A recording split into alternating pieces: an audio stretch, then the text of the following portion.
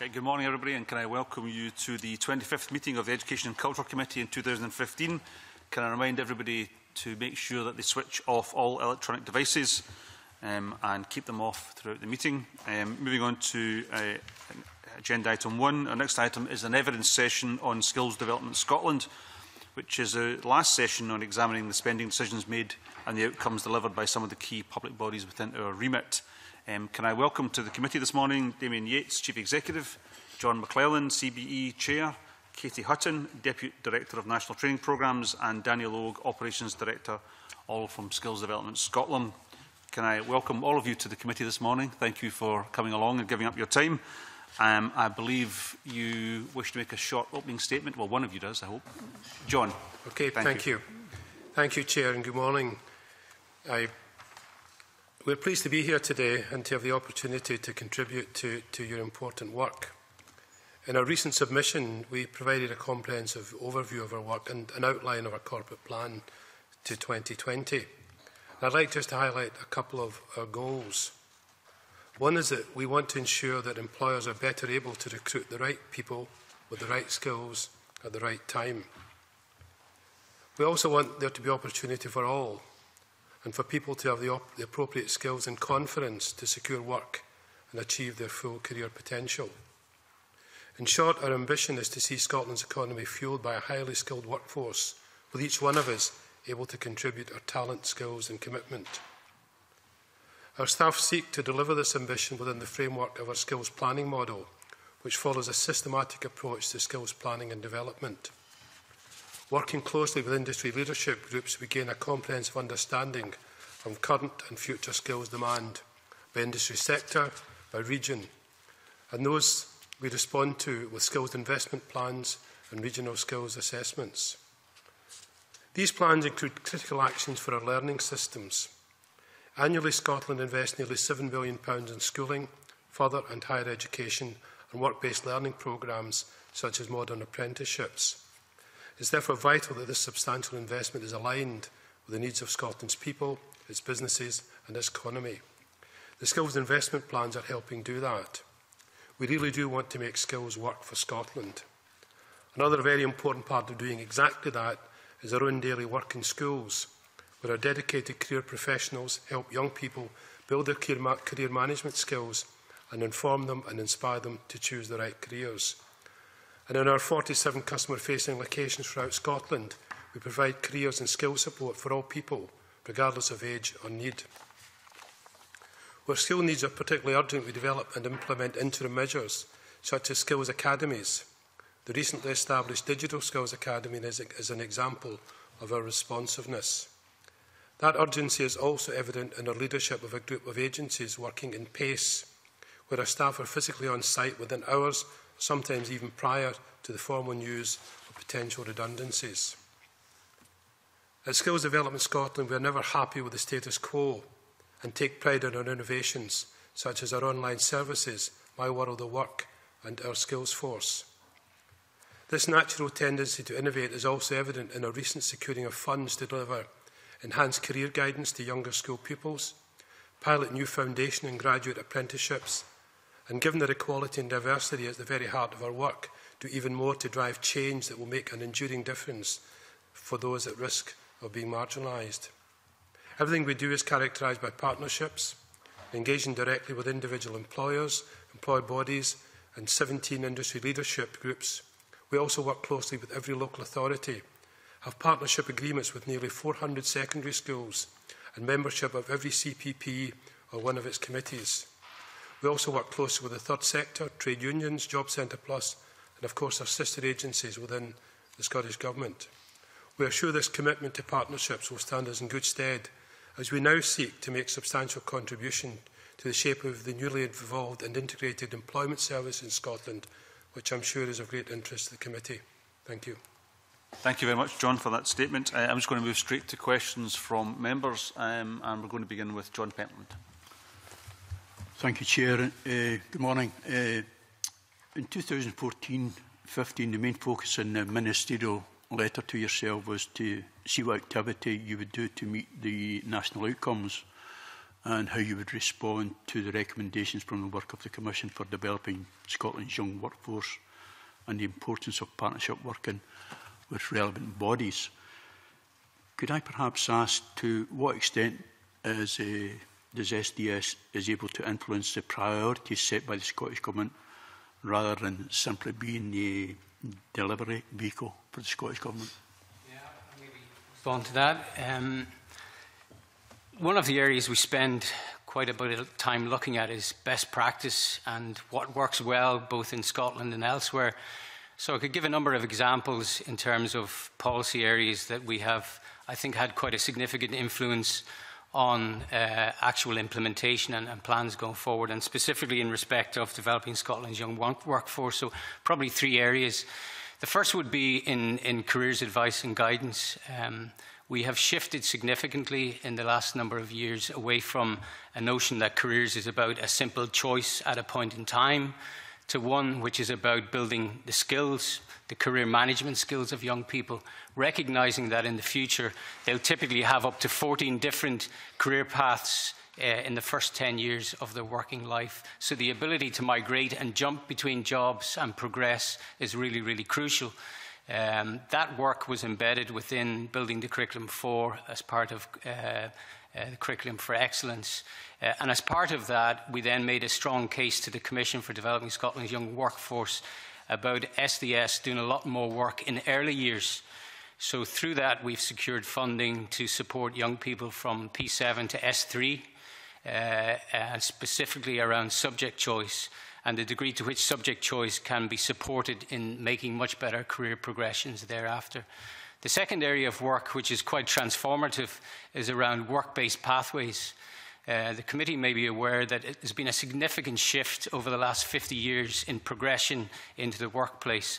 So if you were born in 1958, there's many of us around the room who'd remember that, you came out of school in 1976, then back in those days, if you were 18 in 1976, 74% of people went directly into the labour market with a wraparound skills programme, and typically apprenticeship or professional apprenticeship type programmes. Fast forward to 2013, and it's just about 20% of young people are going directly into the labour market. Vast majority are going into FE and HE.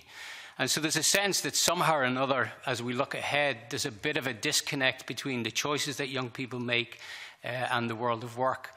So we're currently trialling through the Developing Scotland's Young Workforce new work-based pathways.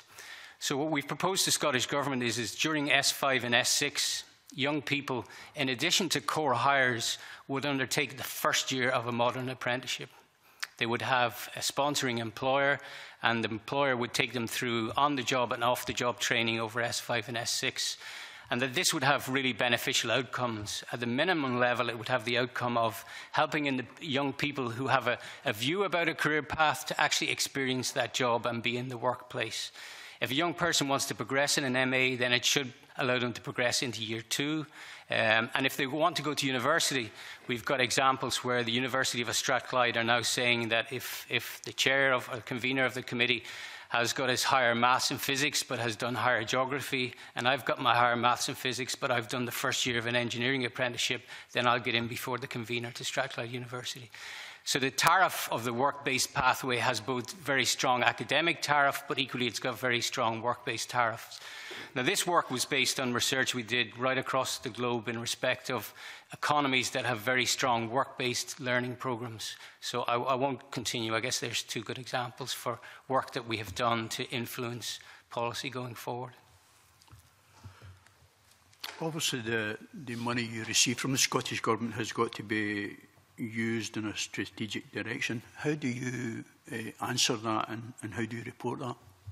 So we would report that on quite a number of different levels. Clearly we align all of our outcomes with the National Performance Framework.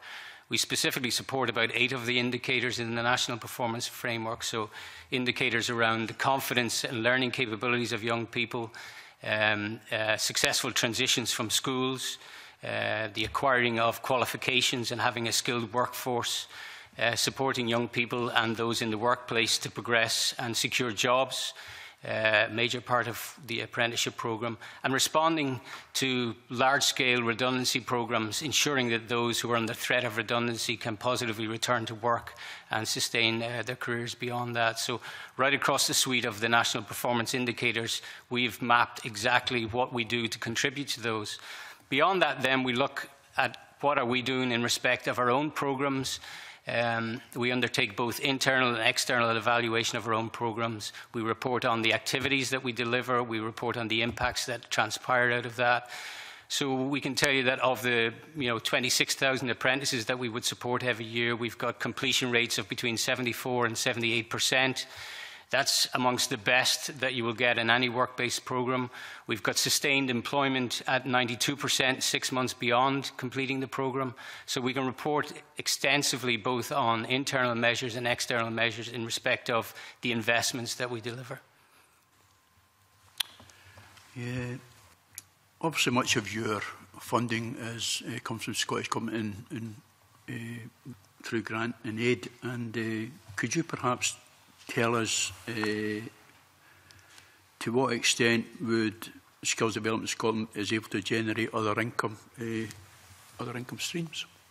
There's probably not too many areas that we could actively look at developing income streams.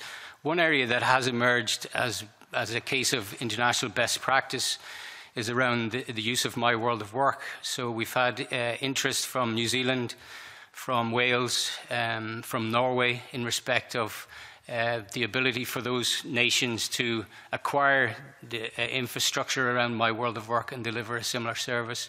We're actually in advanced discussions with the Norwegian government about potentially transferring that expertise and looking at a reciprocal relationship there.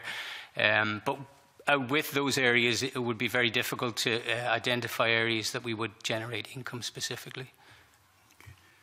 Probably just one final question, Convener. Could you perhaps advise the committee the reasons for the in-year transfers of funding to SDS from Scottish Government in both 2014-15 and 2015-16? What specifically are they? The reason in-year transfers? Yeah, so typically we would get a grant and aid at the start of the year, and then at autumn budget review or spring budget review, we would tend to get additional income based on commitments against our priorities. So pretty much it's just the way monies come to us to deliver our services. They come at the start of the year in respect of grant and aid, and then they come by way of top-ups through ABR and SBR. But that's the method that we get our money. I think, to be fair to John, his question was, why is that the method? What are the reasons for then your transfers? I mean, you get around 180-odd million, and then the rest is in your transfers, or most of it. Yeah, I mean, that's a matter for the Scottish Government. That's how we would get our money, so I'm not sure. I couldn't answer that. I mean, that's to do with the Scottish Government. You've never had any discussions or engagement with the Scottish Government or officials about the way that your money comes to you? Yeah, we regularly do, and it's more a directive to say you will get this money through grant and aid and you'll get this money through ABR or SBR. And it will depend on the type of commitments. So, for example, typically the ABR and SBR is for maybe one-off spends, so we may get spends in respect of support that we got for the digital and ICT sector to support the response that government would have to that sector. So we would maybe have a 1 or a 2 year funding cycle, but it wouldn't be part of our core grant. It would be an exceptional additional amount that would come over and above grant and aid. Then, sorry, John. Just sort of following on. Yeah, sorry, I thought it was more technical. No, but does that type of processing cause you any problems?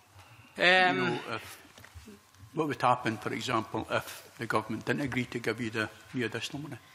Well, if we had already made commitments in respect of investments and they were legal commitments and that money didn't come through, then clearly there'd be an issue of liability in that respect. So that's never happened.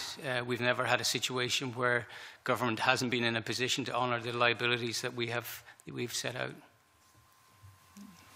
Okay. Mary Scanlon. Thank you. The Audit Scotland had a report in March last year on modern apprenticeships, and you were in front of the Audit Committee, of which 2 members here, including myself, we're also members. And at that time, we were quite intrigued as to, looking at the background of the cuts in college funding, the huge cuts in college places. And at that time, we were really very, very concerned that only 10% of apprenticeships were trained through further education colleges. So when I saw your grand plans today, I looked through and I was expecting to see maybe 20 or 30% of your modern apprenticeship training going to further education colleges. However, instead of 10% going to colleges, it's now 8%. It's getting worse instead of better. Now, given the quality standards and the robust testing and inspection regimes in colleges, why are you giving them less modern apprenticeships than you did 2 years ago? I'll ask Katie maybe to give a fuller answer, but just to say to the committee, any provider, whether they're a college or a private training provider, who today would have the opportunity to provide a level 3 apprenticeship in a STEM area for a 16 to 19-year-old and who can deliver against a 74 to 78% completion rate and a 92% retention in employment 6 months after, we will guarantee that we will fund those places. So whether it's a college or a training provider, we will guarantee that we can deliver those. Okay, so I'll maybe ask Katie to... Mary first, and then you bring you back. Just that the colleges did bid for 44% more places than they were allocated. It's in their briefing, so it's quite a significant amount. Katie. Colleges are a valuable partner in the delivery of modern apprenticeships. There are direct contracts with colleges, and as well there is an indirect contract through other providers who subcontract part of that to colleges themselves.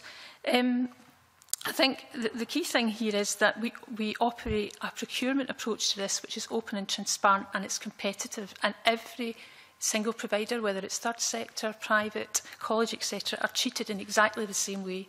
And a key determinant of that is around things like achievement rates in terms of a measure of quality, and also in the previous year, did the providers deliver what they said they would set out to do, because it's quite a balancing act getting all the numbers in terms of achieving the 25,000 target. So, for instance, colleges, who I do think are great deliverers as well, sometimes you find that with some of them, not all, that you find that the employer links are there. We've had lobbying from certain colleges during the year to up the numbers, and then you find that they've been handed back at the end of the year. That can sometimes happen. And also, we have some feedback from employers from time to time who will say things like, well, the mode of delivery isn't flexible. But the main thing is it's a market-based approach, it's competitive, and they're treated exactly the same way. I would say also that the foundation apprenticeship model, which has been developed by STS and moving forward, will see a greater role played by colleges because they're the main delivery agent for it too.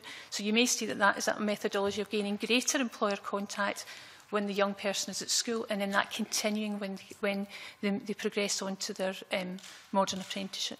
So given that you've both mentioned achievement rates, is there a problem with colleges?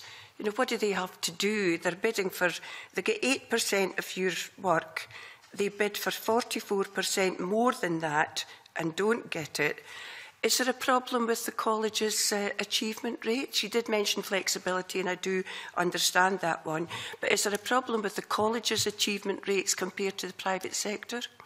In some cases, yes, and it gets down to looking at the achievement rates relating to the different frameworks that are available. That's not the case across all colleges, and you can't generalise. You have to look at every single bidder that's bidding and judge them on the basis of, as I say, in terms of their achievement rates, and also whether or not they delivered to the contract levels previously that were given. And as I say, a number of providers, not just colleges, can let us down in saying, I'm going to have 50 engineering places, and then you find they wait to the end of the year and then they hand a lot of them back. So we just can't have that, which is why we manage our contracting process very tightly.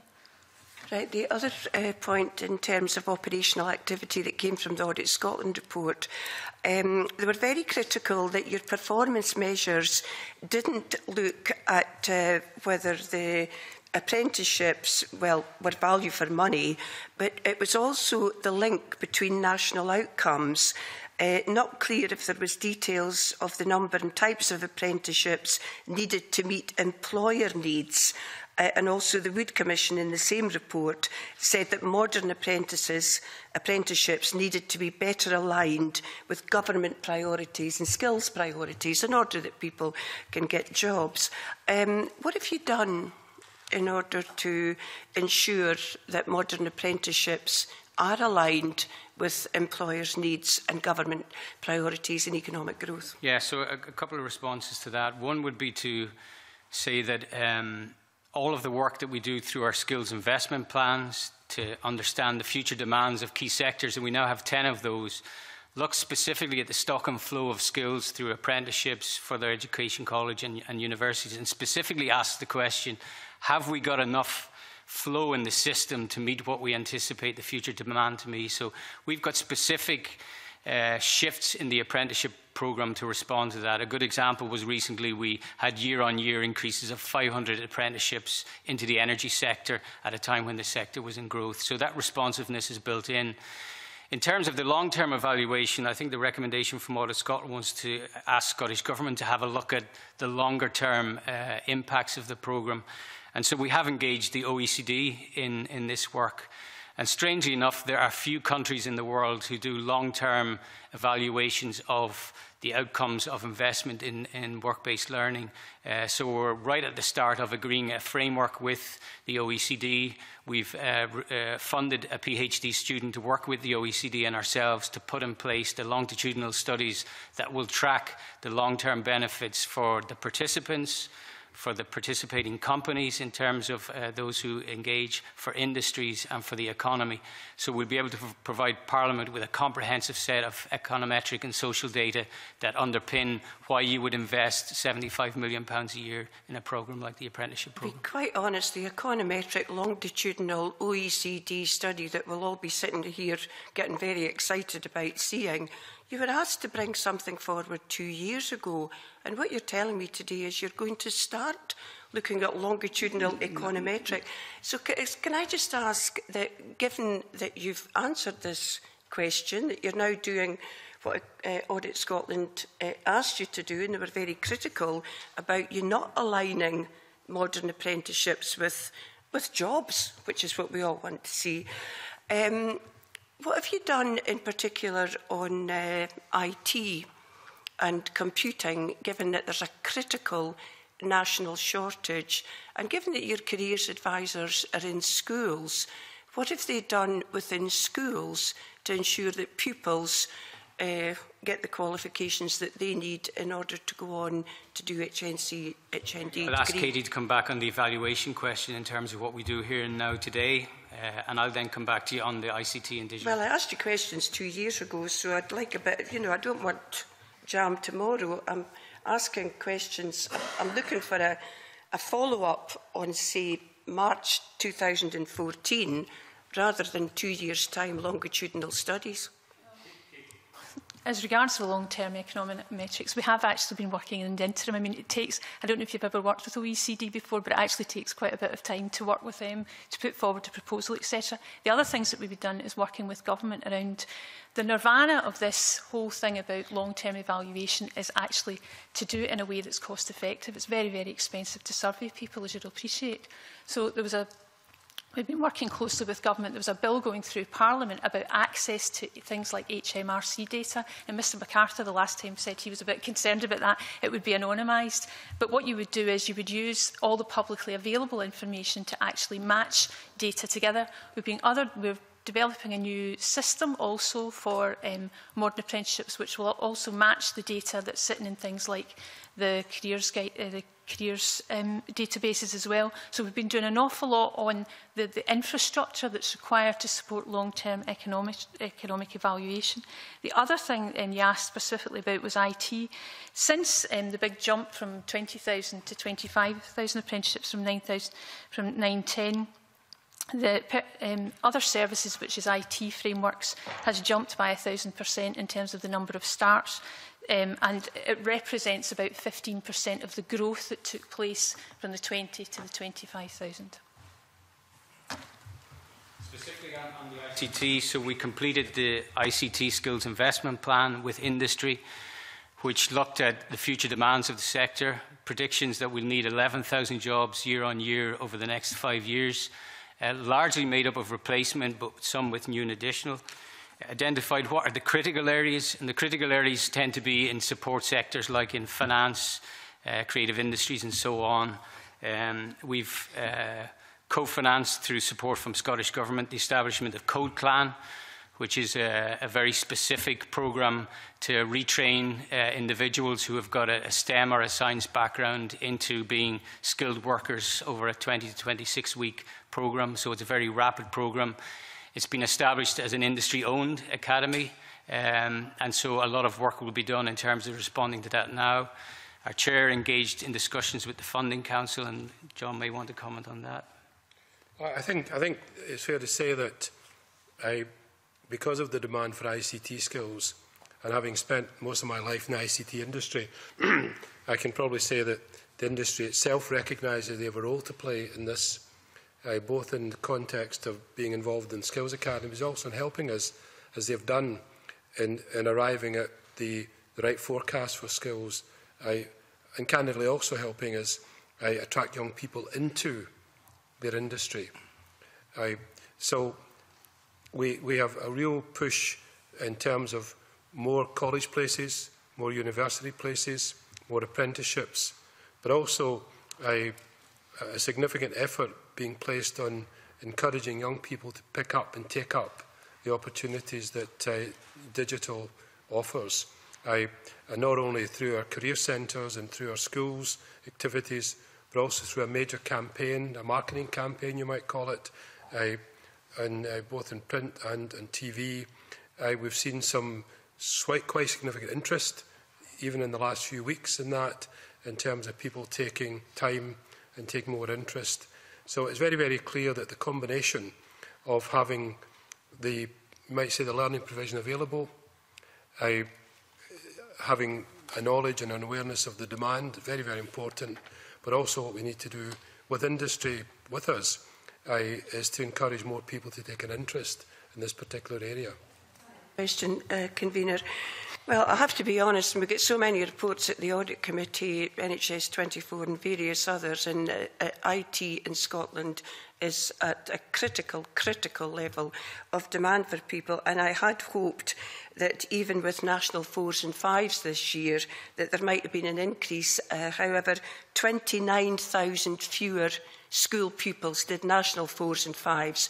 There have been falls in every single STEM subject. So whatever the promises you're making, and these problems have been highlighted to you in the past, I think, you know, longitudinal econometric OECD studies in a few years' time is not going to do it. So my final question is, it's also very disappointing that disabled modern apprentices in Scotland remains at 0.7%.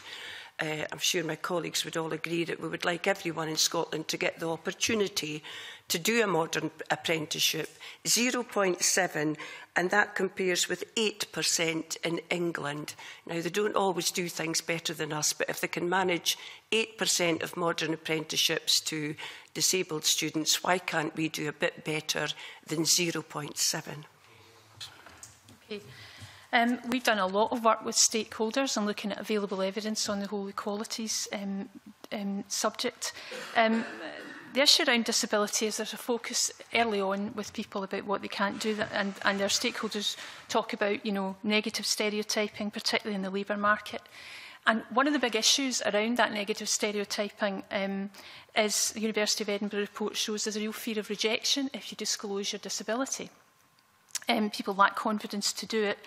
And there's a lot of unconscious bias, which all of us are party to as well. So our figures are actually self-declared. If you look at the Q1 statistics, it's actually taken a jump this year to 3% in Q1 of this year. We use the Equality Act definition 2010, which the comparison to England is not comparable because they use a much wider definition of disability.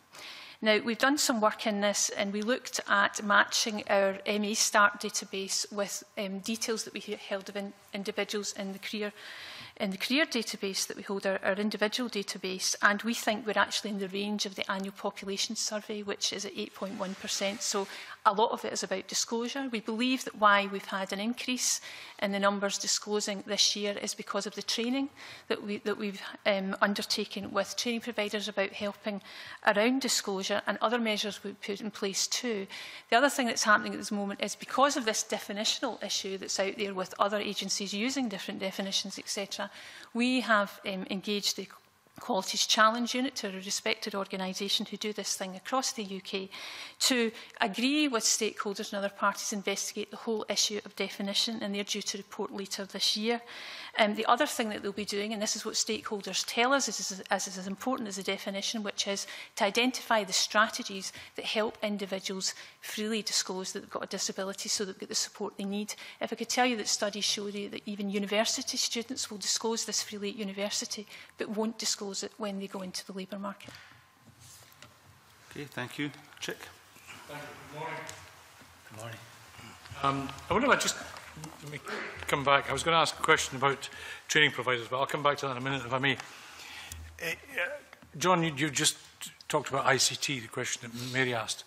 That doesn't sit easily with the submissions by the games industry, for example, in Scotland, when we brought them before the Economy, Energy and Tourism Committee to talk about the creative work and the opportunities that we had.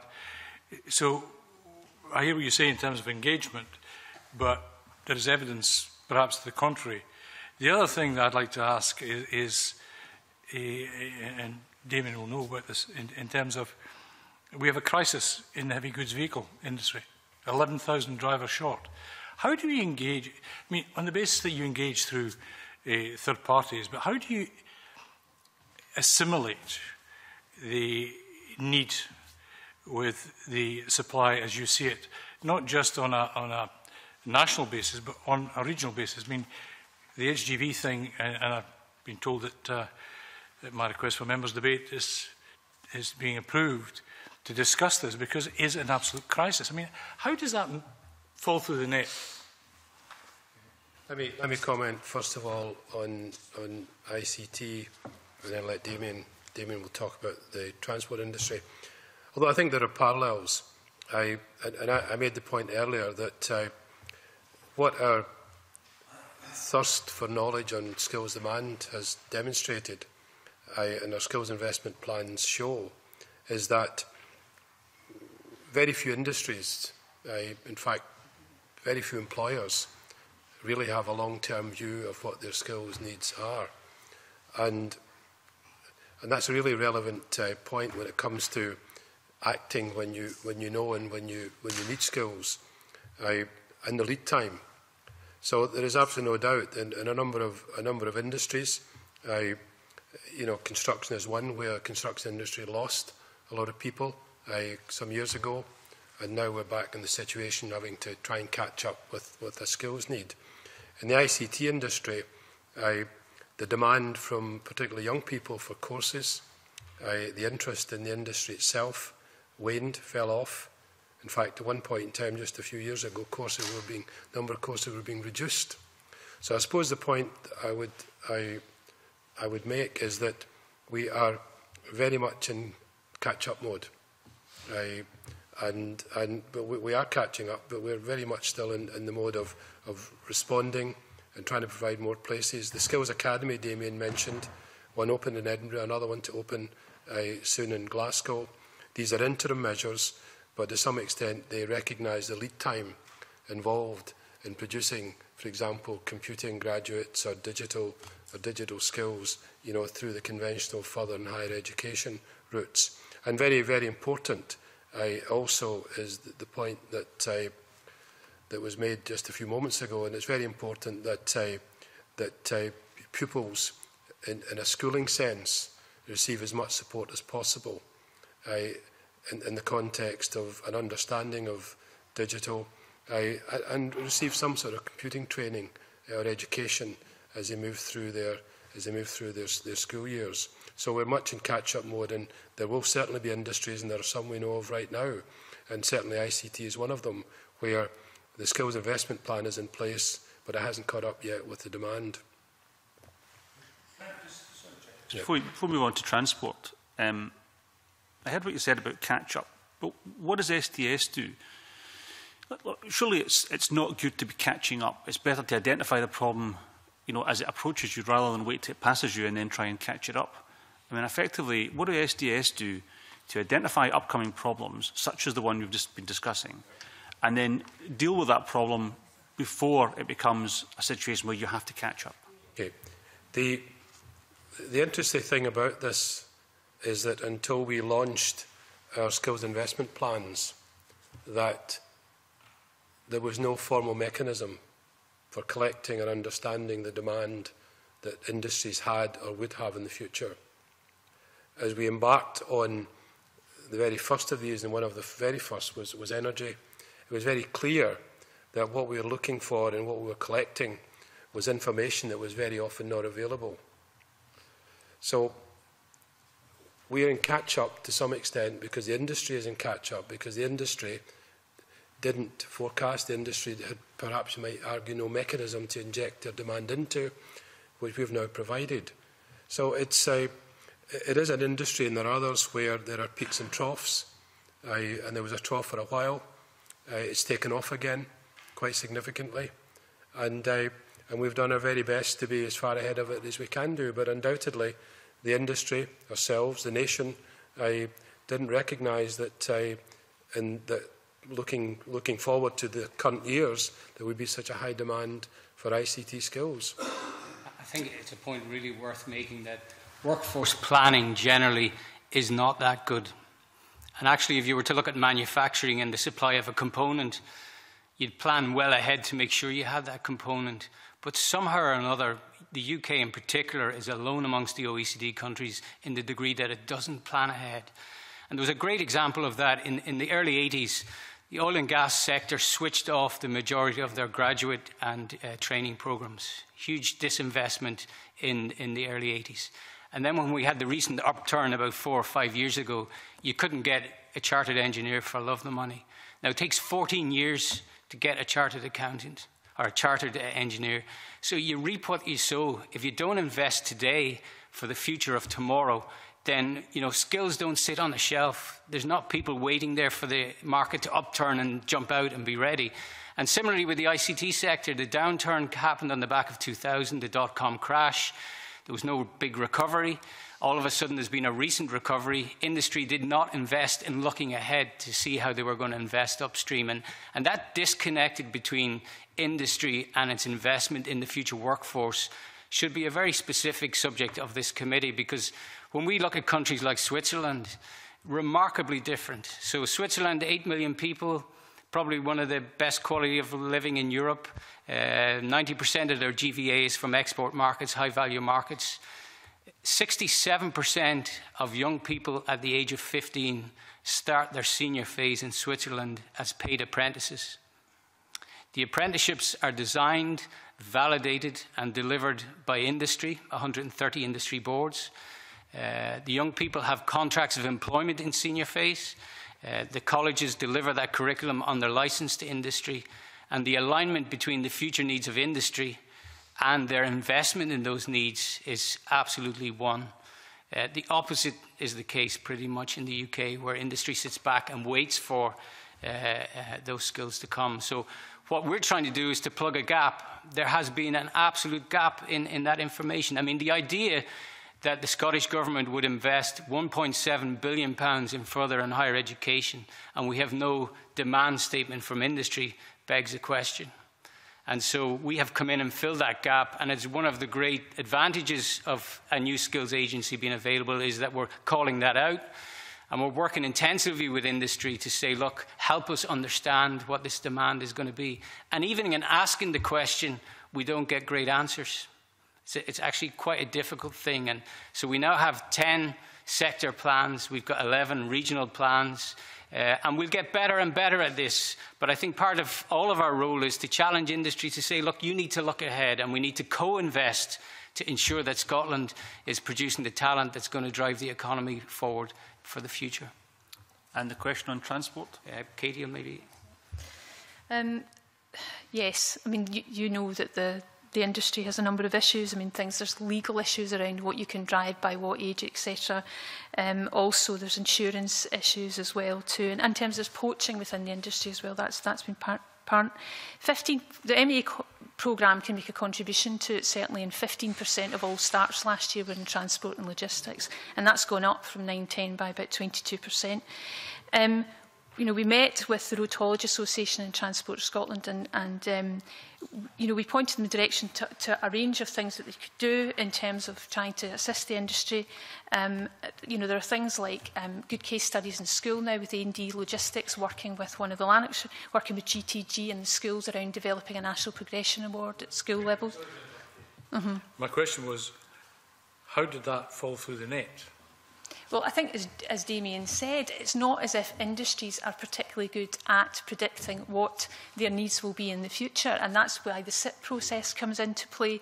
And you may be aware that, for instance, we've been talking about having a skills investment plan for the transport sector, and we've developed some work around that, which has been, the road haulage industry are happy with that, and now it's sitting with Transport Scotland, and we'll be moving on that quickly. So there are a number of things we can do, but we are relying on the industry themselves identifying what their needs are going forward.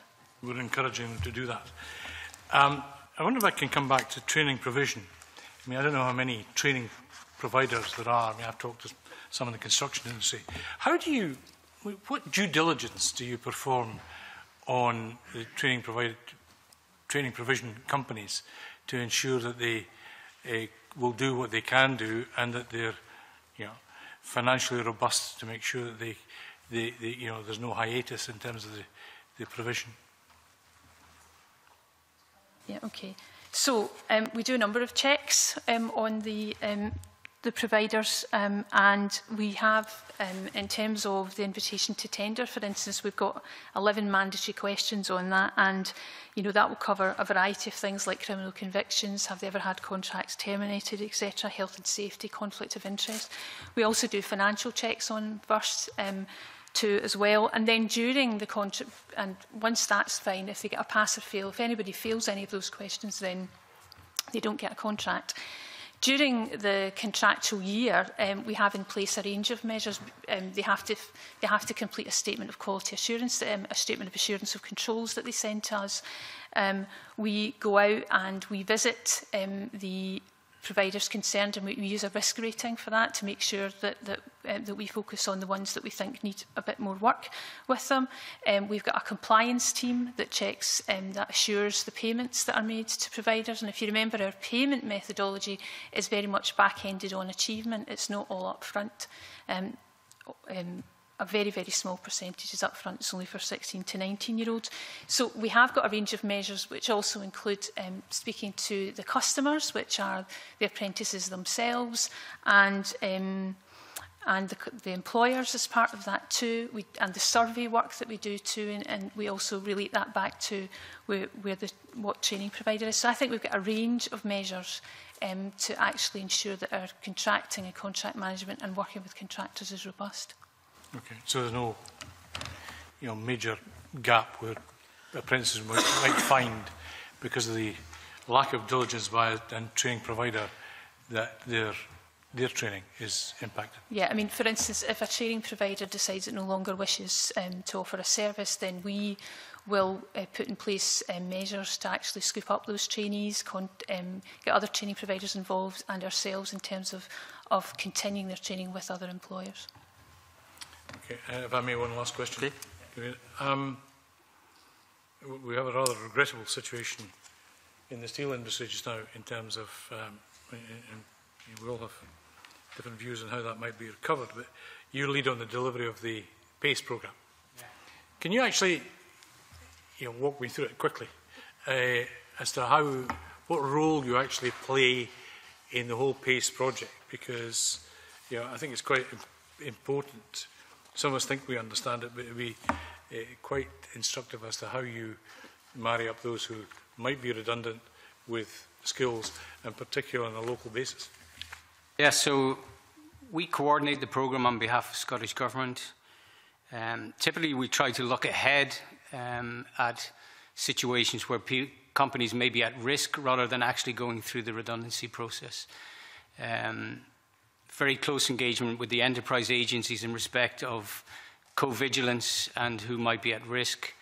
If there's a certain situation where there's a closure, we get in as quickly as we can. We find that if we get in advance of people leaving the workplace, that on average we get about 70% back into positive transitions.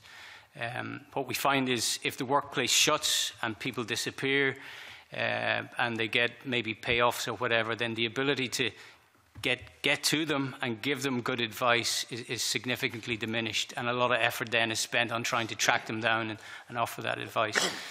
But the advice covers a number of different areas. There's clearly the technical advice in terms of what they need to face into in respect of payments and all of that. But then very quickly we move into skills analysis around what are the core competencies that an individual might have, and where might there be in the regional labour market the types of jobs that they could swap into. Now that could be various. I'll give you an example in respect of the Energy Jobs Task Force, which is quite a good one. Over the last 6 months, we've organised 3 different events where we've invited those at risk of redundancy in the oil and gas sector to attend an event. But what we've done is we've brought up to 40 or 50 employers to the events who are looking for skills in very similar sectors. So the first event that we ran at Pedodry, we had over 850 people from the sector come to an event, which was an amazing turnout. But a lot of those individuals immediately connected with the likes of Scottish Water, who were looking for process engineers, folk at Dounreay, people in the pharmaceutical sector, people in the whisky industry, all of whom had lost process and fluid dynamic type engineers to the oil and gas sector as it grew. Typically, we will case manage thereafter, so when we meet with somebody, we'll register them on our careers database, and we will then try and follow up with further support, both in terms of either acquiring additional skills, so if there's what we call transition skills that are required, that might take somebody from a particular sector to another sector.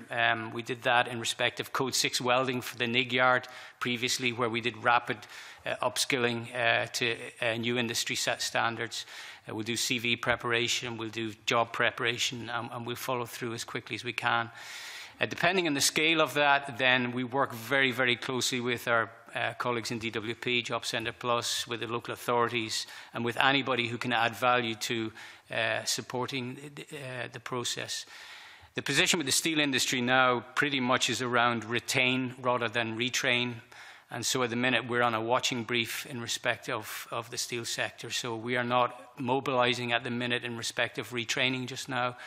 I think all of the efforts are around trying to exhaust the possibilities of retaining that sector and retaining those jobs.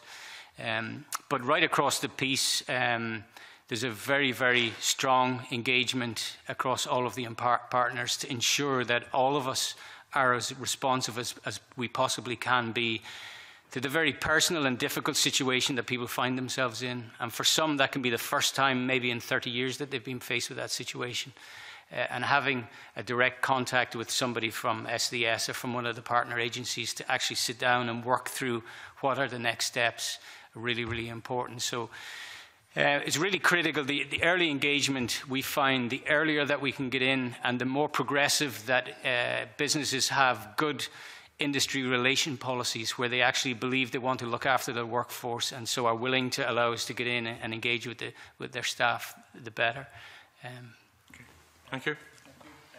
I've got 2 supplementaries, one from Liam MacArthur and one from Mary Scanlon.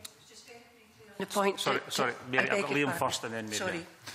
In fact, thanks, Kevin. I was going to follow up a couple of points that both Mary and Chick had raised. I mean, I noticed in the corporate strategy that there appears to be a diminution of the goal of working together, and actually there seems to be an absence of any mention of goals and the goals and operational objectives of schools and colleges. And I was listening to the exchanges there in relation to ICT. College places were mentioned, training places, universities, job opportunities. I mean, frankly, what we've heard in other evidence is about the severe reduction in the numbers doing ICT in our schools, the problem in recruiting teachers.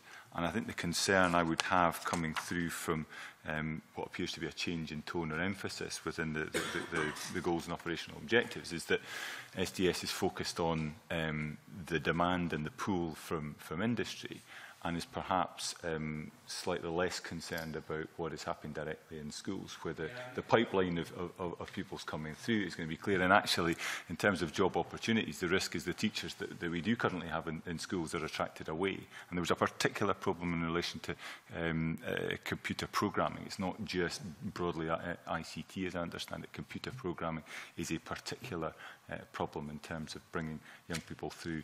And without that emphasis on the provision in schools, the providing in colleges and through training providers and universities and even the job opportunities is going to meet with limited success, presumably. Just a couple of points, and I'll maybe ask Danny to come in on specifically on the schools, but just in terms of the partnership working and the supply side, be absolutely assured that we are intensive in our engagement in terms of those partnerships. So we have over 400 school partnership agreements with every secondary school in Scotland.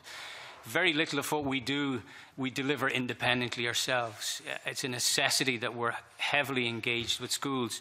And in respect of schools, it's not just directly in the schools. It's with both the parent-teacher councils and with the parents themselves. Because when you look at the influence on the choices that young people make, it's actually parents are number one, teachers are number two, and peers are number three, and careers advisors are actually number four. So more of our effort is increasingly spent on getting the messages across to parents and teachers about the information that we're providing in terms of future demand, because stimulating and inspiring young people to aim for careers in growing sectors is absolutely what we need to do in respect of. That include helping schools address the recruitment. Whether it's a crisis, it's certainly a significant problem, the recruitment problem they have in terms of... So I guess there's two parts to it. One would be the direct management of the school curriculum delivery would be a matter for the schools. It wouldn't be a matter for Schools Development Scotland, but we can support through the industry engagement.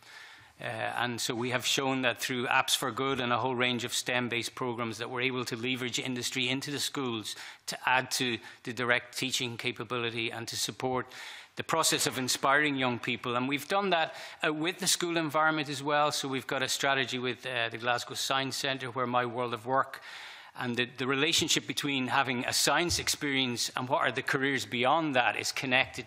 So we're both in the schools, we're working with the Parent-Teacher Council, we're working with the National Parent Forum. We've currently got a massive campaign through the Nutshell communications tool that the National Parent Forum have to highlight particularly the ICT and digital sector and the opportunities that are there. And so then specifically when we look at college and HE, all of the evidence that we produce informs the outcome statements for further and higher education college. A really good example in energy, we funded the establishment of the Energy College Partnership, where at the time 43 colleges said we're all expert in renewable energy, but we actually said, no, we want to work with a smaller network of those who actually have the distinct competence. And so we had the example of Carnegie College and Dundee College transferring their capacity down to Dumfries and Galloway in respect of overhead linesman technician training. And so we have a network of now 10 colleges who are very specifically capable in delivering the supply training for the renewal work around the Bewley-Denny line. So the supply side is absolutely critical. I'll maybe ask Danny to touch just a bit on the schools.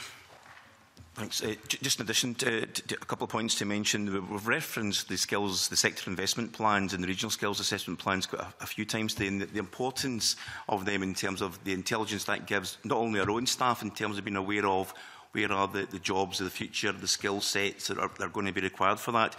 What we've been doing, and Damien's mentioned, we've been working extensively with the various parent-teacher forums to get that information over to parents in terms of information out now.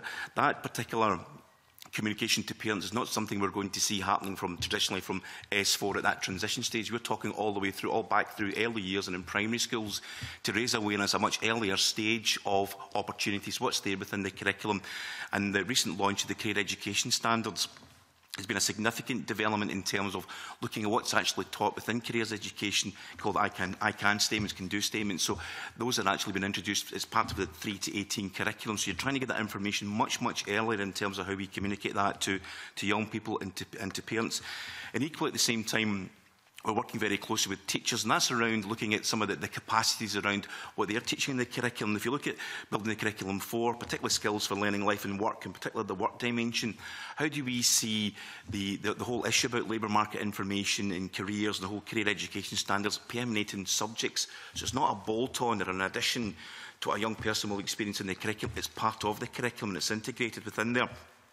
And a couple of other points I think it's really worth mentioning about the key role for employers. We're working very closely with schools, with local authorities and with employers to make sure they're actually more built in and referenced in the curriculum. That's where career education standards come in. But there's a number of initiatives going on through Learning Through Work Week, for example, is imminent, and some members of this committee will probably be involved in hearing about Learning Through Work Week and be involved in visiting some of the schools where employers are getting in with their modern apprentices and talking about what opportunities there are available in the labour market. We've Scottish Apprenticeship Week coming up in March, and again raising awareness of all the opportunities that are there. There's a big digital skills campaign that's actually on just now about raising awareness of opportunities in this particular case in terms of digital skills. So there's a lot of information, a lot of intelligence there that we actually want to make sure, as Damien said, to get through to the key people who influence the young folks, young people, whether it's parents, whether it's teachers, and it's their own staff as well.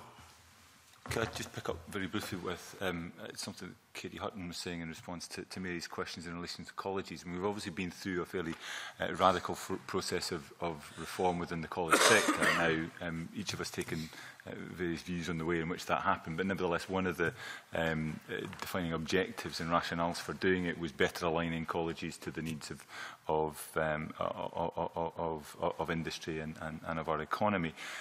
So, I mean, I think it is more than a little surprising that we're finding that there's a drop in terms of the provision of apprenticeships from 10% to 8%. I mean, is this a reflection of the college sector's been through this process of reform, and therefore the expectation would be going forward that this will get back to the 10% and beyond? Or I'm struggling to understand why it is that we've gone through this process at some cost to the sector, with the result that they seem to be less able to attract the sorts of work for which they are wholly geared up. I mean, except they're not the only ones geared up to it, but they seem to be in a worse position competitive to this procurement process than they were before.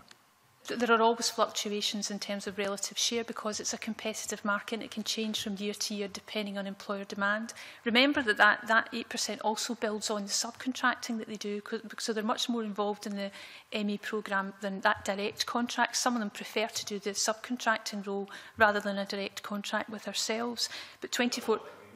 But he pointed to the 44% that they're applying for. So, I mean, in the sense that yes, maybe a lack of appetite among some. Mr. McCall, if I could say to you, every provider overinflates what they can actually do. We get bids, and you know that when you look at the previous year, say they've delivered 8 engineering MEs and they're bidding for 100, and they delivered 8 and they were given a contract with 20. So it usually we look at that in terms of what their previous allocation has been.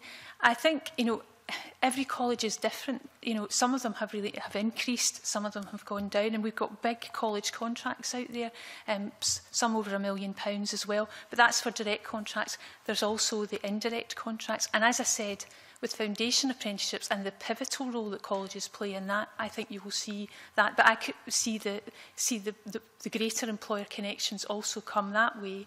But I couldn't prejudge. I mean, this is a competitive process, so it would be unfair of me to prejudge any competition next year too. I would say that I think your question is right in the sense that the direction of travel will be more alignment, and I think in time more of what the very good colleges do will become the norm. And the difficulty between the direct contracts and the subcontracts is that for the direct contracts, you need to have very high quality employer engagement because you're responsible for delivering the jobs. Because remember, every apprenticeship is a job. It's not just the delivery of training. And for some colleges, that's a great thing because they've got really, really good industry engagement. For those who haven't had the history of that, they find that challenging. Through the regional approach, they all should have good strengths in employer engagement. And I would predict in time we would see quite a growth in that. We had a meeting recently with a number of chairs of the regional colleges, and we had a good discussion around that alignment and around the investment in work-based pathways, and very much the question that you've pointed, which is the colleges are very well placed to be a key bulwark in the delivery of work-based pathways.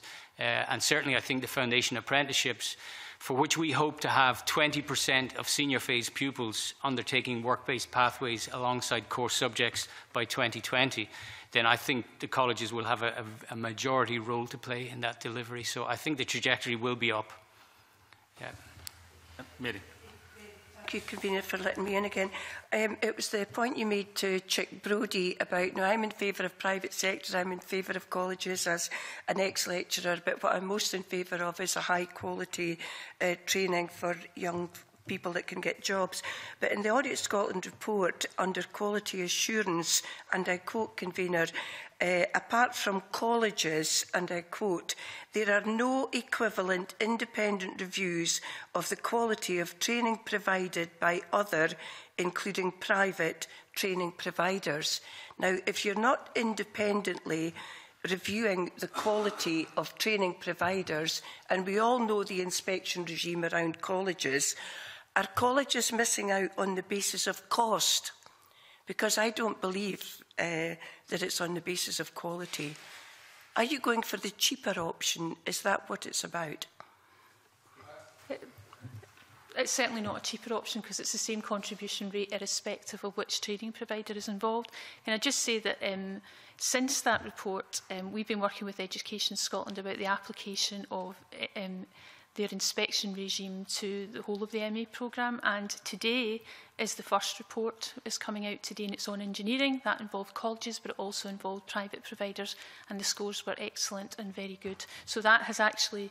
That's the first time that you are independently reviewing. So an independent external inspection as regards what Education Scotland does, but remember the Audit Scotland report also pointed out the quality assurance procedures that we have in place, also the quality assurance procedures which the accrediting bodies have in place for individual training providers to be awarded learning centres, accredited learning centre status too. Finally, Convener, I think it's a point. Are the private training providers reviewed independently in terms of the quality of training in the same way as our colleges are? That's the question I want to ask. Is it equal, high-quality training from both? And is there a system that, because it wasn't in place last year? Audit Scotland were, I think, specifically referring to the Education Scotland regime. What was then put in place was apply that to starting with the engineering sector, and as I say, that's happened, and the engineering sector report is out today on the Education Scotland website. So it's just starting?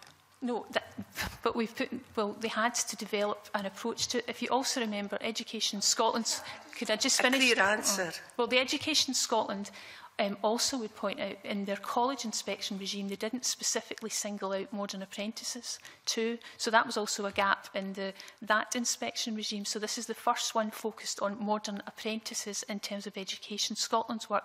But as I say, training providers were also held to account through other quality assurance measures. Just a very quick question on the back of what Mary Scanlon's been asking. Obviously, this is about getting young people ready for the world of work and getting modern apprentices and upskilling the workforce. Is there any difference in outcomes of people who have went the college route for doing their MA or going through private training providers?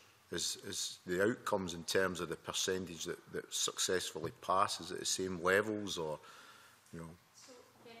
I think it's really dangerous to generalise about different sectors within the provider base. So there'll be some colleges where the achievement rate is lower than relative to third sector providers, councils, companies themselves, etc. So you would have to look at it in terms of, we tend to do it on a framework basis. So you look at engineering across the board when you're allocating the engineering places, etc. So it's differences, and you'll get some who are higher, some who are lower. Before bringing in Colin, can I just check something? You raised it earlier, Damien, and you mentioned it again there fleetingly in the response. And it's about this idea of bringing in-year modern apprenticeships to S5 and S6. Could you explain a little bit about that and when that's coming in, or when, what? Yes. I mean, S5's an extremely busy year for pupils in school. I'm struggling to understand how you'd have an in-year modern apprenticeship on top of an S5 curriculum. So there's something about broadening what we consider success to be. So at the minute, it feels like success is defined in terms of quite a narrow academic definition. And so for many parents, success is Sally getting her 5 A's and getting her place at university, and I've done a great job. And for many people, that's not a clear pathway. For a lot it is, but for many it isn't. And the discussion we had with the Commission for Developing Young Workforce was, is the senior phase a very productive phase for young people? And when we look at the subjects they take and the experiences that they have, I think you're absolutely right, Convener, that S5 is a very busy space. Is it busy doing the right things, though?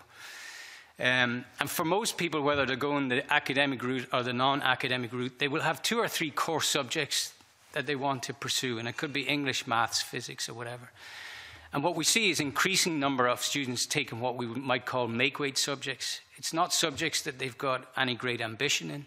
It's not subjects that are necessarily aligned to the career path that they're going to go, but it's subjects that will give them an academic tariff, an easier academic tariff than their core subjects. And some of what we're trying to say is, look, if you run your core subjects alongside the work-based pathway, and if in time, because this is part of a development process, if in time we can get the same academic tariff for the work-based learning, and the work-based learning would be the on-the-job and the off-the-job training, that's a core component of the framework training as part of the apprenticeship, so that equates to the equivalent of a hire, then you get the return on that for the effort that you've put in. But better than that, you get direct experience of the sector that you're interested in. You switch on either, is this a sector I want to pursue or not pursue? Now, we've got a whole range of pathfinders. We started with 2 last year. We're going to have 19 this year with 19 different local authorities. We're looking to offer them in 5 key sectors where there's sectors in high demand: health and social care, engineering, construction, ICT and digital, and so on. We think the rump of the work will be done at different points depending on those pressures. So some schools run an asymmetric week, so Fridays are available for some of that work. Some schools, example in Shetland, are running the on-the-job training over summer holidays, so that young people are incredibly motivated to do the on-the-job training, so they're doing it at a time where those pressures aren't so significant. So it will really depend on the volume of academic subjects they're taking over S5 and S6 and the degree to which the school manages that. But it shouldn't put a huge burden on the young people. But better than that, it should produce an outcome which has got very, very advantageous benefits.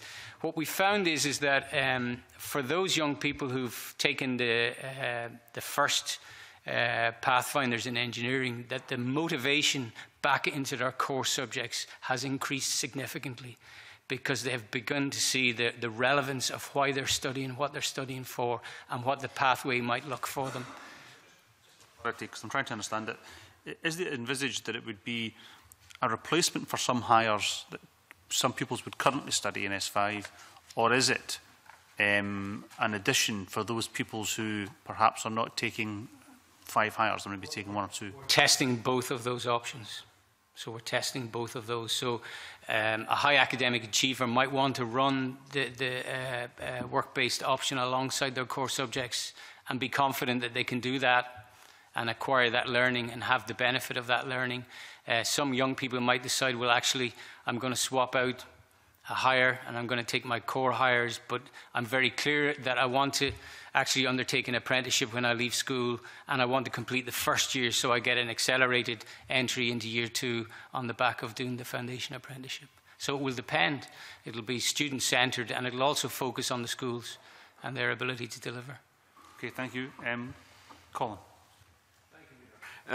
We've already touched a bit on measurement, but I'd like to look at a couple of specific aspects of this.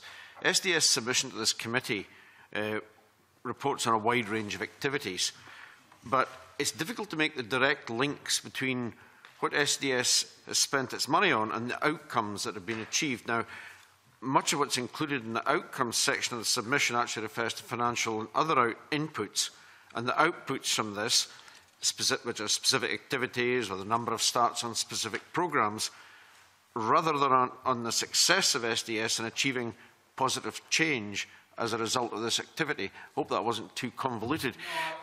I understand the question you're asking. So we report on activity, impact and outcome measures. If you take the apprenticeship programme, a really good example, activity measure would be 26,000 starts. The final outcome would be sustained employment and completion rates. So for the £75 million that we invest in apprenticeships, the Scottish Parliament can be assured that they've got a 5-star programme, because they've got completion rates in excess of 74 to 78%, which are the highest and comparable to any programme. You've got sustained employment at 92%, 6 months beyond completing.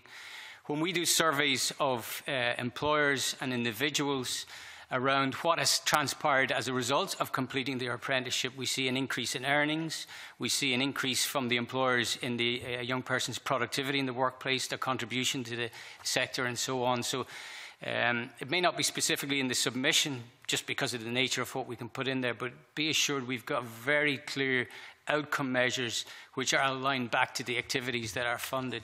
Similarly in schools, if you look at the work that we do in respect of careers advice and guidance, the positive transitions of young people from schools is really, really critical.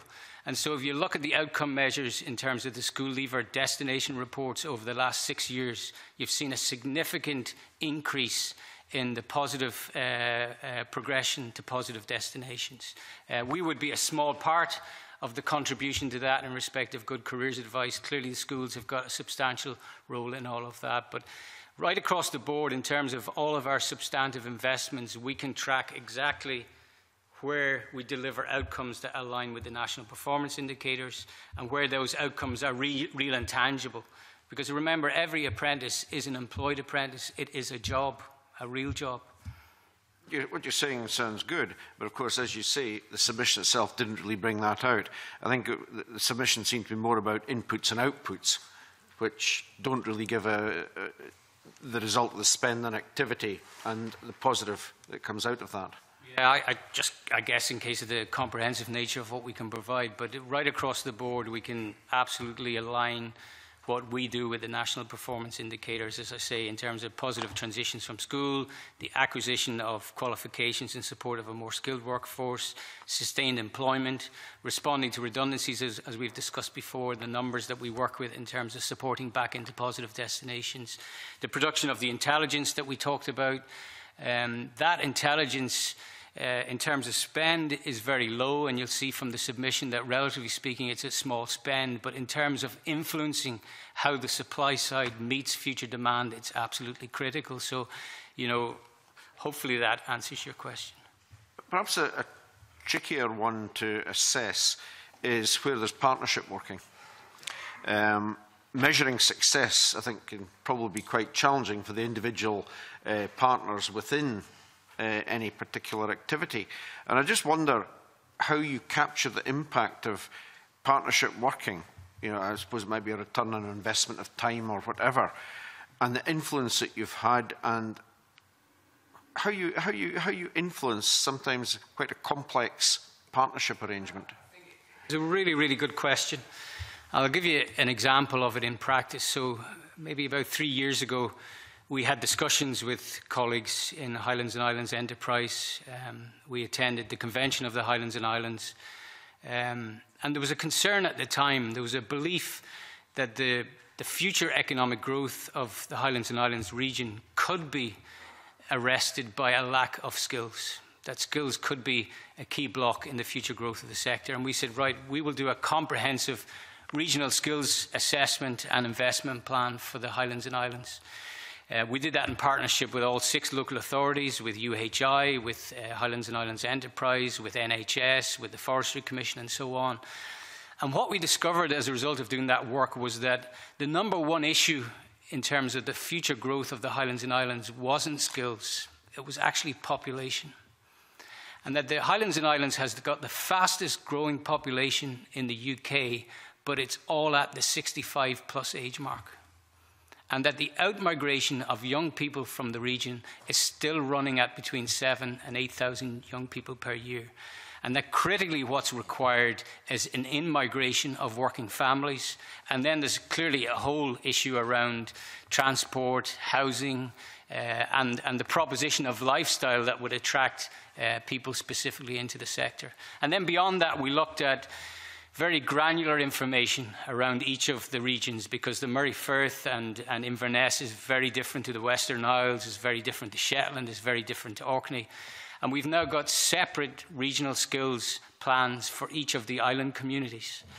And at the last convention of the Highlands and Islands, 3 years down the road, the views universally around the table were the work was a seminal piece of work that influencing the future provision of UHI in respect of delivering more work-based pathways, because if you deliver learning via the workplace, then it anchors people in the region rather than having to leave the region and hope that they'll come back in. That the requirement for a major talent attraction strategy into the region was crucial. And I think Alex Patterson was quoted this week as saying, actually, you know, where the Highlands and Islands is now compared to where it was when HIDB was set up is an area of opportunity. And what we now need to do is really communicate strongly that the region has got a lot of opportunity, and it should be a region where it's easier to attract families into the region. You described the success, but I'm not sure it really gives me an insight into how you value your input into partnership working and how you assess the impact. It's a difficult one because, as I said before, very little of what we do, if you look at the size of our budget, it's not insignificant, but relative to others, we're a junior partner. And largely what we have to do is through our influence and our intelligence and our innovation is bring some of that to bear on influencing decisions. And we do that. There's nothing we do on our own. There's absolutely nothing we do on our own. We've over 12,000 to 15,000 businesses who provide apprenticeship opportunities. We don't provide the opportunities. It's industries who step up and say, I'm going to commit to a future job and offer that job. So what do we do to convince industry to deliver that? So I don't know if I'm missing the point, but partnership working is absolutely central to what we do. I mean, we could not do our job without strong partnership engagement. I've no doubt that... Sorry, Colin, I think Danny wanted to... Sorry. Just to add to that, a couple of points. John, in his introductory remarks, referred to our membership of community planning partnerships, and we're involved in all 32 of those community planning partnerships, and we're involved in all the various subgroups around supporting the priorities that are there. And a lot of that's come from the recognition that the SDS has a key role to play within those community planning partnerships, because before that we weren't involved in all of them. So that's a major step for us to be involved in, the contribution we can make. And there's a couple of other partnerships that's really worth mentioning. And it's very easy to say partnerships when the essence is about how we jointly work together. And the schools is a key one. We've got nearly 400 school partnerships in place with secondary schools, and that details out the services that we provide in conjunction with the schools and how we make sure we deal with those particular priorities. And another key partnership we have is with Job Centre Plus around integrated employment and skills, and that was about how we work together, mainly around how we did some data sharing and client referrals as well. But the other big one we've talked about today, it was mentioned in some of the questions earlier on, was the PACE partnerships. There are 18 in Scotland, and we manage the 18 partnerships, and that's about bringing all the organisations together to make sure we deal with some of the PACE situations that are there. Damien mentioned about positive destinations. 92.3% was the positive destinations last year. And that was very much about a partnership approach in terms of schools. The committee will be aware of the participation measure that has now been introduced this year. So we're moving from 52,000 school leavers to over 225,000 individuals aged 16 to 19-year-old who fall into that participation measure in terms of how we support those individuals secure positive destinations, employment training. And that very much brings about the key work that we play within SDS in terms of our own, the data hub that we manage and we supported by other partners, and how we support individuals who are looking for in terms of supporting them into employment training and further learning. I'm certainly hearing lots of positive statistics and so on there, but I still don't see how you're evaluating what you're doing in that partnership. Success or fail, what could be done better, whatever. The investment that you're making in there in terms of time, which is money. How do you evaluate that? Can I give you an example, Mr. Beattie? A recent one in terms of evaluating it was Education Scotland's reviews. The committee will be aware of Education Scotland are undertaking a series of careers information advice and guidance service audits, reviews throughout Scotland. And so far we've had 7 this year, 5 of which have been reported on. And a common theme coming out from all of them has been, in terms of good practice, has been the school partnership agreement. And they've talked to head teachers, senior members of the staff within schools, talked to pupils as well, and their own staff in terms of how those particular partnerships have really engaged both SDS and with the school. And what's also interesting coming out from that in terms of some of the recommendations, and a key recommendation that's coming out from that partnership agreement, particularly for schools as well as ourselves, is how do we embed career management skills, all of the developments in careers advice into the curriculum. The point I made earlier on about the importance of earlier intervention, and that's been a key point that's come out from a review of a partnership agreement. Okay, I'll leave it at that and move on to a different facet, which is quite simply, how does SDS assess its value to employers? How do you assess that? So it's a number of ways. Our ambition, working with employers, as we state in our goal, is that they can recruit the right people with the right skills at the right time. And that sits at the heart of what we do. So, as we said before, the first part of it is, are we able to work with industry to articulate the demand and the future needs that they have? Can we then put in place short, medium and long-term measures to ensure that that supply meets that demand? And then separately, we have 2 other programs where we work with companies who want to invest in and grow their workforce, and we look to ensure that they get the right support to bring forward those investments. Lastly, we've got a web environment called our Skills Force, where we try to aggregate all the offers available to business in respect of skills in one location, so we make it very, very easy for industry. But the ultimate test will be, are those sectors in growth, and are those businesses in growth, and are their staff and their workforce contributing to the long-term competitiveness of those businesses in respect of those challenges. So we would see ourselves as helping those companies through providing the future skills and ensuring that that pipeline right across all the partners is meeting their needs, that we're challenging them also to co-invest in that model. And the challenge then beyond that is to understand, is that delivering the competitive advantage for individual businesses, for sectors and for the Scottish economy? I guess what I'm looking for is to see what your evaluation is in terms of how you determine what the investment's going to be into different aspects of support for employers, and how you decide which is the most successful, where you focus your resources. I mean, the early emphasis on responding to future needs has dominated the work that we're doing. So in terms of future skills demands, that has been the area that we've focused most heavily on.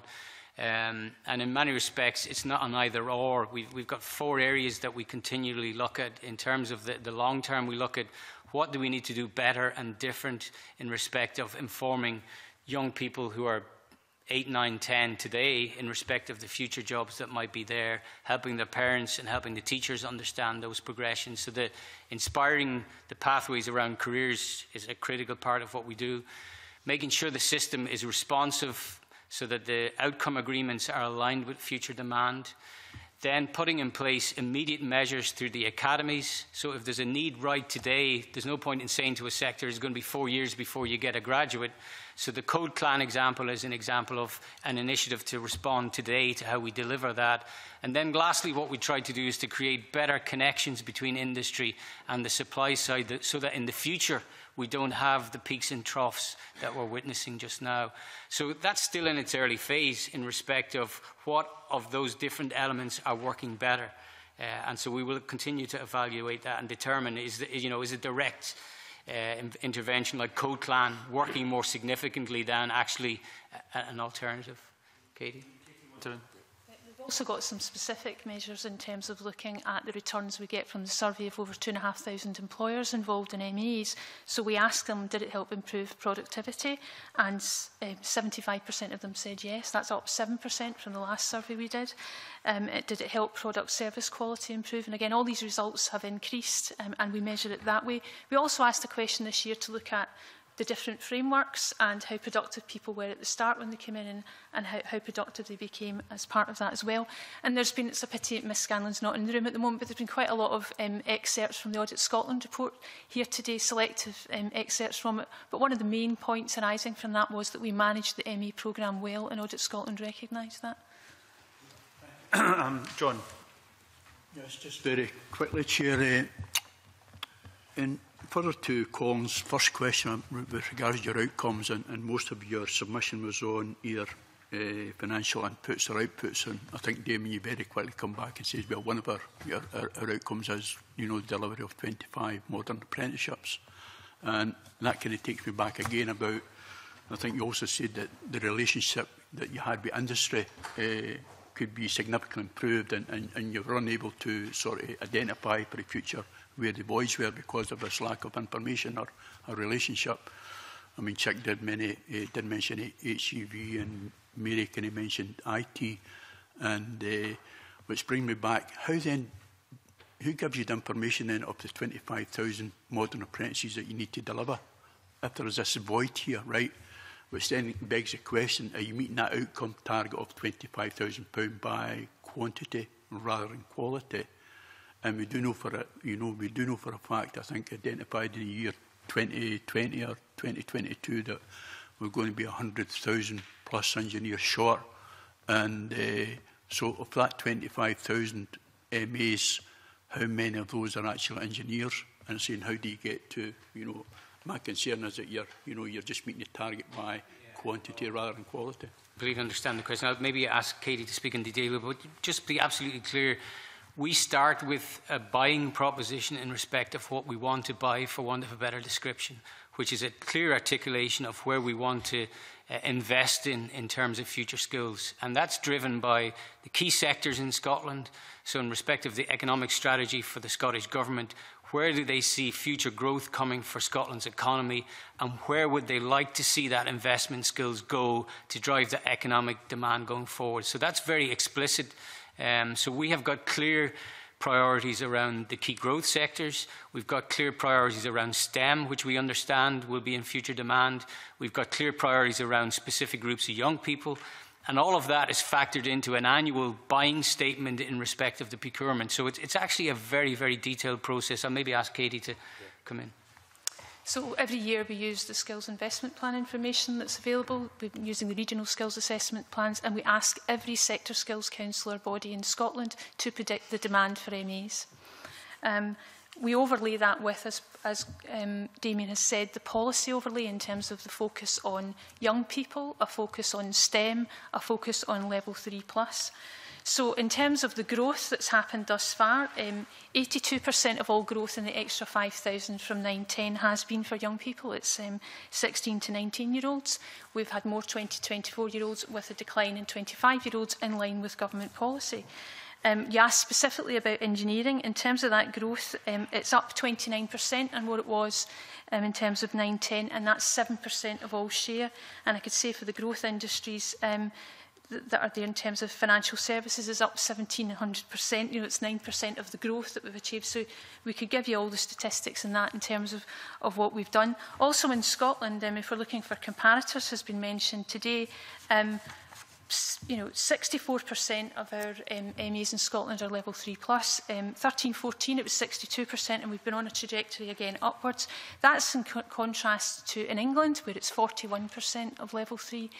So we've got a much better programme in Scotland than we have in the rest. And again, as Damien says, what we try and do is match demand, overlay with policy, and do the buying proposition there. And we also have to respond to changes in demand in year 2. Just brief supplementary. Would it be possible to have a breakdown of the 25,000 MEs? We publish that on a quarterly basis and on an annual basis too. And the second thing was that, I think it was yourself, Damon, who said that the sustained employment rate was for 6 months. Could you maybe add a wee bit more to that in respect of, you know, just how long does people, if it's 6 months, is that the... Well, remember, they have a contract of employment. As apprentices, they are employed status. Some of the criticisms have been, particularly down south, where the history of employed status wasn't there and was introduced recently, that some providers down in England offer a contract of employment, and then as soon as the apprenticeship ends, young people are tossed onto the heap. So we survey at 6 months past the completion date, and at that point 92% are still in sustained employment, so they are still in a job. Thank you, Convener. The Scottish Government, trade unions and others have been pushing the issue of fair work up the agenda recently, and just to ask how SDS have responded to the Cabinet Secretary for Fair Work's letter of guidance around fair work, what new priorities that focus brings for you as an organisation, and whether you've been able to adapt to those new priorities within your current budget. There's two aspects to it. One is being a fair work employer ourselves and meeting the living wage, getting accreditation and investing in young people. So we've achieved all of those. In terms of our suppliers and their meeting the living wage, we've progressed with that. In terms of the policy around fair work, that's an emerging policy, and we're contributing to that debate as we speak. I presented to the Fair Work Convention about 6 weeks ago, I think it was. And what we were clear about was that the opportunity, I think, for Scotland is around the productivity gains that can be achieved by having very progressive work practices in the workplace. And that if you look at international comparators, and I know some members don't like to do that, but if you do look at international comparators, then we typically lag other OECD comparators by 20% in the productivity stakes. So there's a real potential for Scotland to achieve significant growth if it can make inroads into that productivity conundrum. And the productivity conundrum could be addressed by having much, much more progressive working practices in the workplace. And so when you look at the underlying performance of the labour market over the last 10 years, you're left with a lot of concerns, and the concerns relate to the nature of work and the quality of work. So what we've seen is employment rates have increased, but part-time working and zero-hour working have increased also. What we've seen is that the in-wage welfare bill, so work tax credits and so on, has doubled from 2 billion to 4 billion. So there's a sense to some degree that a large tract of the UK economy may be driven by low-wage, low-skilled business models that are propped up by an in-work welfare tax, and that is certainly not sustainable. Now, probably amongst the best models is the Finnish model. So Finland have an agency called Tekes. Their strapline, believe it or not, is called Joy at Work. And what Finland wants to do is to demonstrate that they have the most productive workforce amongst OECD countries. And part of the reason for that is that in Finland, low-wage business models don't exist. And so labour is expensive. And so if you have labour in your workforce or in your workplace, you need to put it to good work, and you need to create a culture where people come to work every day of the week with a spring in their step, with a belief in the organisation. And you get that contract, which is something about, I'm bringing my skills to this organisation. I'm anticipating that I'm getting a decent wage, and that wage is going to allow me be able to look after my loved ones, that the employer is going to be concerned about my welfare and my development. But for that contract, I'm going to work my socks off. And every hour of every day, I'm going to consider about the asset that I am and how do I put that to place, a good use in the workplace. Now, that requires a fundamental shift in the types of cultures that we see in organisations. The best of organisations do that, and the worst of organisations don't do that. And I think the opportunity for Scotland is to be able to articulate what interventions can we put in place that stimulate highly productive workforces so that people bring their skills to the workplace and work incredibly hard. But the deal is they get looked after, they get a decent wage, and they get progression, and you get that reciprocal relationship which doesn't often exist. I'd asked particularly about the budget allocation. You said that it was a new and emerging sort of theme and work for yourselves. How have you been able to adapt within your current budget? Is your current budget allocation enough to see through the priorities of the Scottish Government on fair work? Well, much of what we do would be a horizontal contributor to the fair work agenda. So in terms of new and additional work, that's emerging. And so one of the areas that I think will be very significant in contributing to this space will be the potential devolved powers in terms of welfare, and particularly the work programme. We're heavily engaged with Scottish Government in understanding what that might look like and what the service might look like, and specifically the interventions that are put in place during the 2-year period of the work programme. How do they relate to a commitment to fair work and a new business model effectively for a future Scotland where productivity is significantly higher than where it's at now? So the point I would make is a lot of what we currently do contributes to the fair work agenda. The new and additional will be emerging, and one of the spaces where I think the significant potential is around the devolved powers. Okay. You've said that SDS are contributing to the debate around fair work. Cabinet Secretary has asked you to lead and innovate. How are you able to demonstrate SDS really leading the debate around fair work and driving through that change? Much of what I've discussed over the last 10 minutes is the evidence around what works well elsewhere and what would it take in Scotland.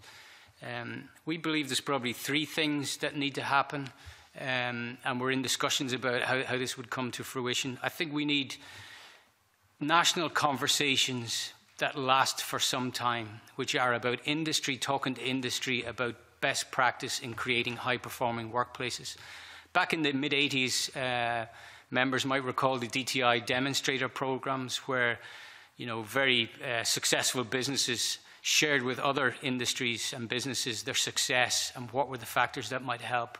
I think we need a national conversation that has industry talking to industry and public sector talking to public sector about how do you do this and what are the strategies that would drive it forward. I think we need to build more capacity within our colleges, universities, in respect of graduates coming out with an understanding around high-performing workplaces, and then we need direct positive action. You've spoken about the lag in productivity between our country and others.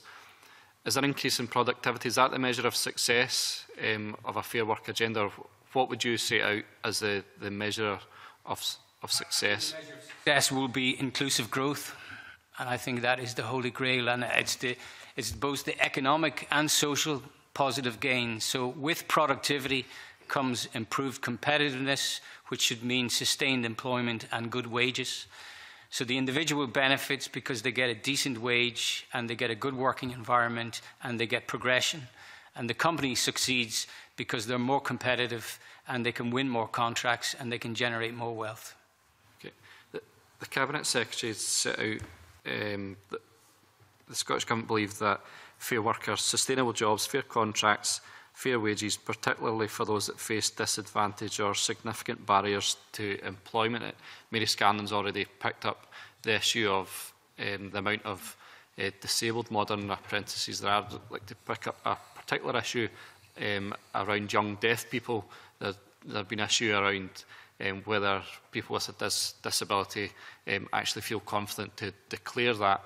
But many young people who are deaf don't self-define as being disabled at all, don't see that as any disability. And just to ask yourself how you cater to that, how My World of Work caters for young deaf people and how you would make sure that they're included in the Fair Work agenda. We're working directly with the appropriate agencies in this space, and we're working very specifically on supporting those people with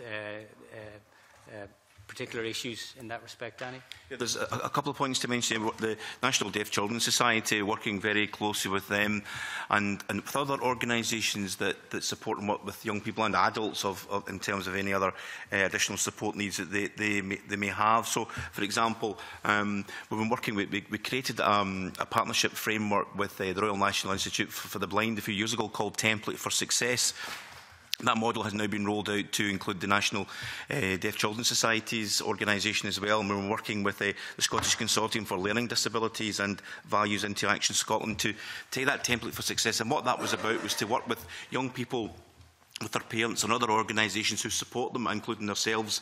Now we can provide that additional support in terms of what they require, whether it's in a school or whether it's accessing employment or further education and training. And in Ayrshire, in fact, just now we have a model as a statement of intent working across the 3 Ayrshires, particularly supporting young people who have an issue or a disability around being deaf, and how do we support them access employment, learning and training, what kind of careers advice and support do we give their parents and young people at an earlier stage as well as later on in schools as well.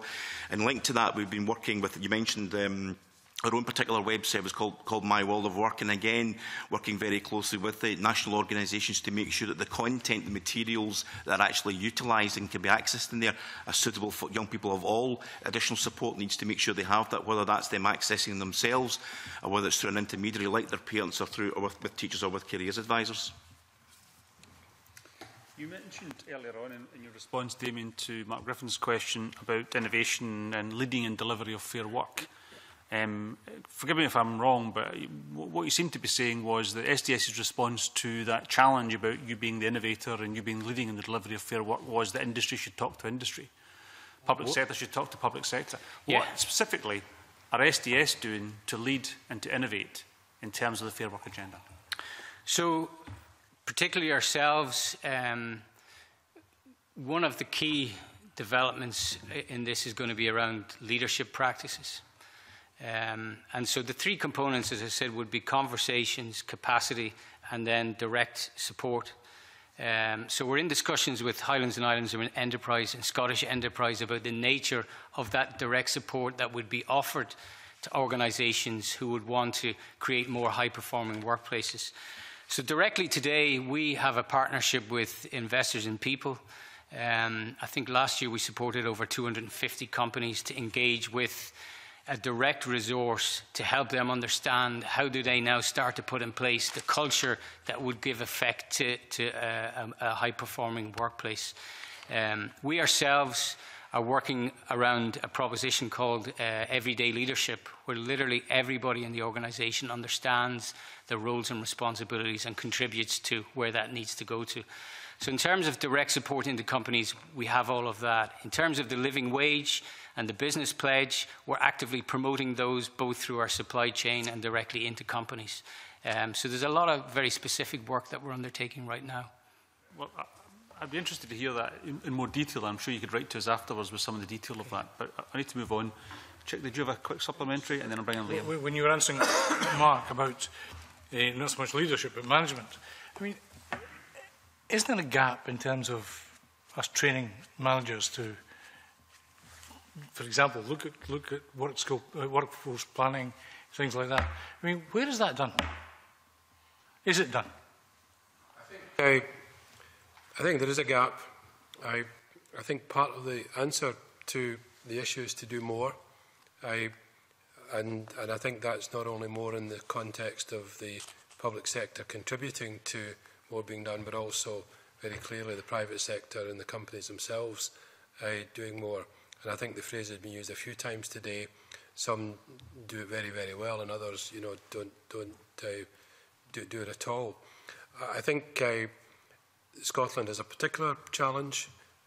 We are very much an economy where a huge proportion of the workforce is working in small and medium-sized enterprises, and in particular in small businesses, where, and currently I'm involved in a couple of small businesses myself, where undoubtedly it is a real challenge to find the time to invest in the, you might say, the development of management skills and capabilities that a larger organisation may see as just being part of how it has operated for many, many years.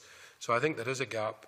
I do believe that if you, in fact, look at the education system, the curriculum for excellence, if you look at what is happening in developing people in further and higher education, and for example, the work experience, and some of the attributes that are being developed through the education system, then clearly over time, and I won't mention individual institutions, there is a significant effort in some of their programmes to equip people to be managers and leaders as they come through that system. I believe over time we will upgrade the attributes of our management of our businesses, not only the large business, but hopefully the small ones as well. But I think you're right. I think in terms of achieving the Holy Grail, the management education is an important aspect of that. Okay, Liam? I was going to ask about some of the targets under the National Performance Framework, but I think quite a bit of this ground was covered with in response to Colin Beattie's earlier questions. If I pick up one element of it in terms of narrowing the gap in terms of participation between the different regions, Damien, I think earlier on you were talking about the work done with the Convention of the Highlands and Islands, and that being a mapping exercise, which is clearly useful, but it's then what is done with the mapping exercise to respond to the issues it throws up. And it'd be interesting to know, assuming that somewhere like the Highlands and Islands is one of those areas where participation presents different challenges, what's being done to address that? If I look, for example, at the construction sector, while Orkney College will do an awful lot in terms of delivery, still some of the training provision requires to be carried out, or has been required to be carried out in Inverness or the likes. What kind of support can SDS, working with the Skills Council and whatnot, put in order to try and ensure that training is delivered closer to hand, in order to reduce the cost to business, reduce I suppose the disincentive for particularly a young person to go away and potentially then not come back, and address that issue of participation? It's a really, really good question, and it's live. It's live today, and it's so as part of the action plan that supports the Highlands and Islands Skills Investment Plan, we have a whole set of things that we want to work together to change. It's been chaired by Norman MacDonald from the Western Isles, and it's got all of the relevant partners attend that implementation board. We're specifically looking at the challenge of near-to-home delivery of training, and so that's alive just now. And I guess it's back to the scale and scope of it, and also the degree to which we can leverage more of the industry investment into it. And so there's a three-way play at the minute. You know, can UHI do more to ensure that delivery is more localised? Can we make better advantage of some of the distributed methods, so whether it's video or web-based learning? Can employers do more? So if they've got some capacity for on-the-job training, which can work as a hybrid model with the colleges, can that deliver more? We've seen really good examples of that in respect of, you know, the aquaculture around Western Isles and the growth around the salmon sector and so on, that there's hybrid models that can happen. And then I guess the final bit is, you know, where we anticipate future investment going to come, can we start to work with the schools, industry and UHI to make sure that provision is delivered in whatever format that's required, that minimises the leakage of young people from their close neighbourhoods, either to Inverness or beyond. In terms of that localised dimension to what you're doing, I mean, is that borne out in terms of both the unit cost of delivering anything in the Highlands and Islands, and particularly in the islands, is going to be more costly than it is in other parts of the country, certainly the more urban parts. But also, I think the age profile, and again you alluded to it earlier, the age profile of those that are looking to train and reskill is almost certainly going to be higher in the Highlands and Islands than it is in other parts. is the approach the SDS is able to take geared to reflecting that rather than adhering to a national programme that needs to be delivered in a national way? National priorities with local flexibilities, and for the island communities in particular, we have to be flexible, both in terms of the cost models, which we're constantly looking at, and maybe Katie can comment on that in a minute, and in terms of, you know, we're looking at shared apprenticeship type models. Is there a way, you know, how do you protect the importance of the employed status, but how do you also allow smaller companies to come together to share that training? So our commitment to the Highlands and Islands and to COE has been to demonstrate that flexibility. There's no point in us being around that table if we can't respond to those flexibilities. And we are working very hard to do that. So we'll be able to demonstrate. I mean, of the early pathfinders and the foundation apprenticeships, the majority were in the Highlands and Islands region, because we know that if we can get an increase in the work-based pathways in the Highlands and Islands region, that's one way of anchoring young people. You'll never stop young people wanting to go and explore and you know, live their lives in that early part, but for the want of jobs and connecting people to the local economy, the recent survey that Highlands and Islands Enterprise undertook said that the majority of young people still want to stay in the region, but they migrate because of jobs or because of learning. If we can anchor those through more apprenticeships and work-based training, with the rump of the delivery being a hybrid model between industry and UHI, then I think we have a great recipe for success, but it absolutely has to be flexible. I mean, lest I be accused of solely focusing on the Highlands, are there other parts of the country where there is a specific gap in terms of the participation that's requiring a specific response from SDS? Really good example, Borders in Dumfries and Galloway. Dumfries and Galloway probably more particularly, where you've got actually very large tracts of rural population, not high densities of employers, not great provision or not a great wealth of provision, and so there's a big challenge about how do you respond to all of those agendas. Then a huge amount of work with North Ayrshire Council around specifically the measures that we need to put in place to respond to their local economy and the progressions and the pathways that they need. So the national agenda is important, but that local flexibility is really crucial, because people live their lives locally, they don't live their lives nationally. Gordon. Thanks so much, Convener. And similar to Liam, when you're asking the last set of questions, a lot of it's been touched on already. But what I wanted to ask was, the Commission for Developing Scotland's Young Workforce identified that 27% of employers offered work experience, 29% of employers recruited direct from education, and 13% of employers have modern apprenticeships. What steps have been taken by SDS to try and encourage more employers to train young people?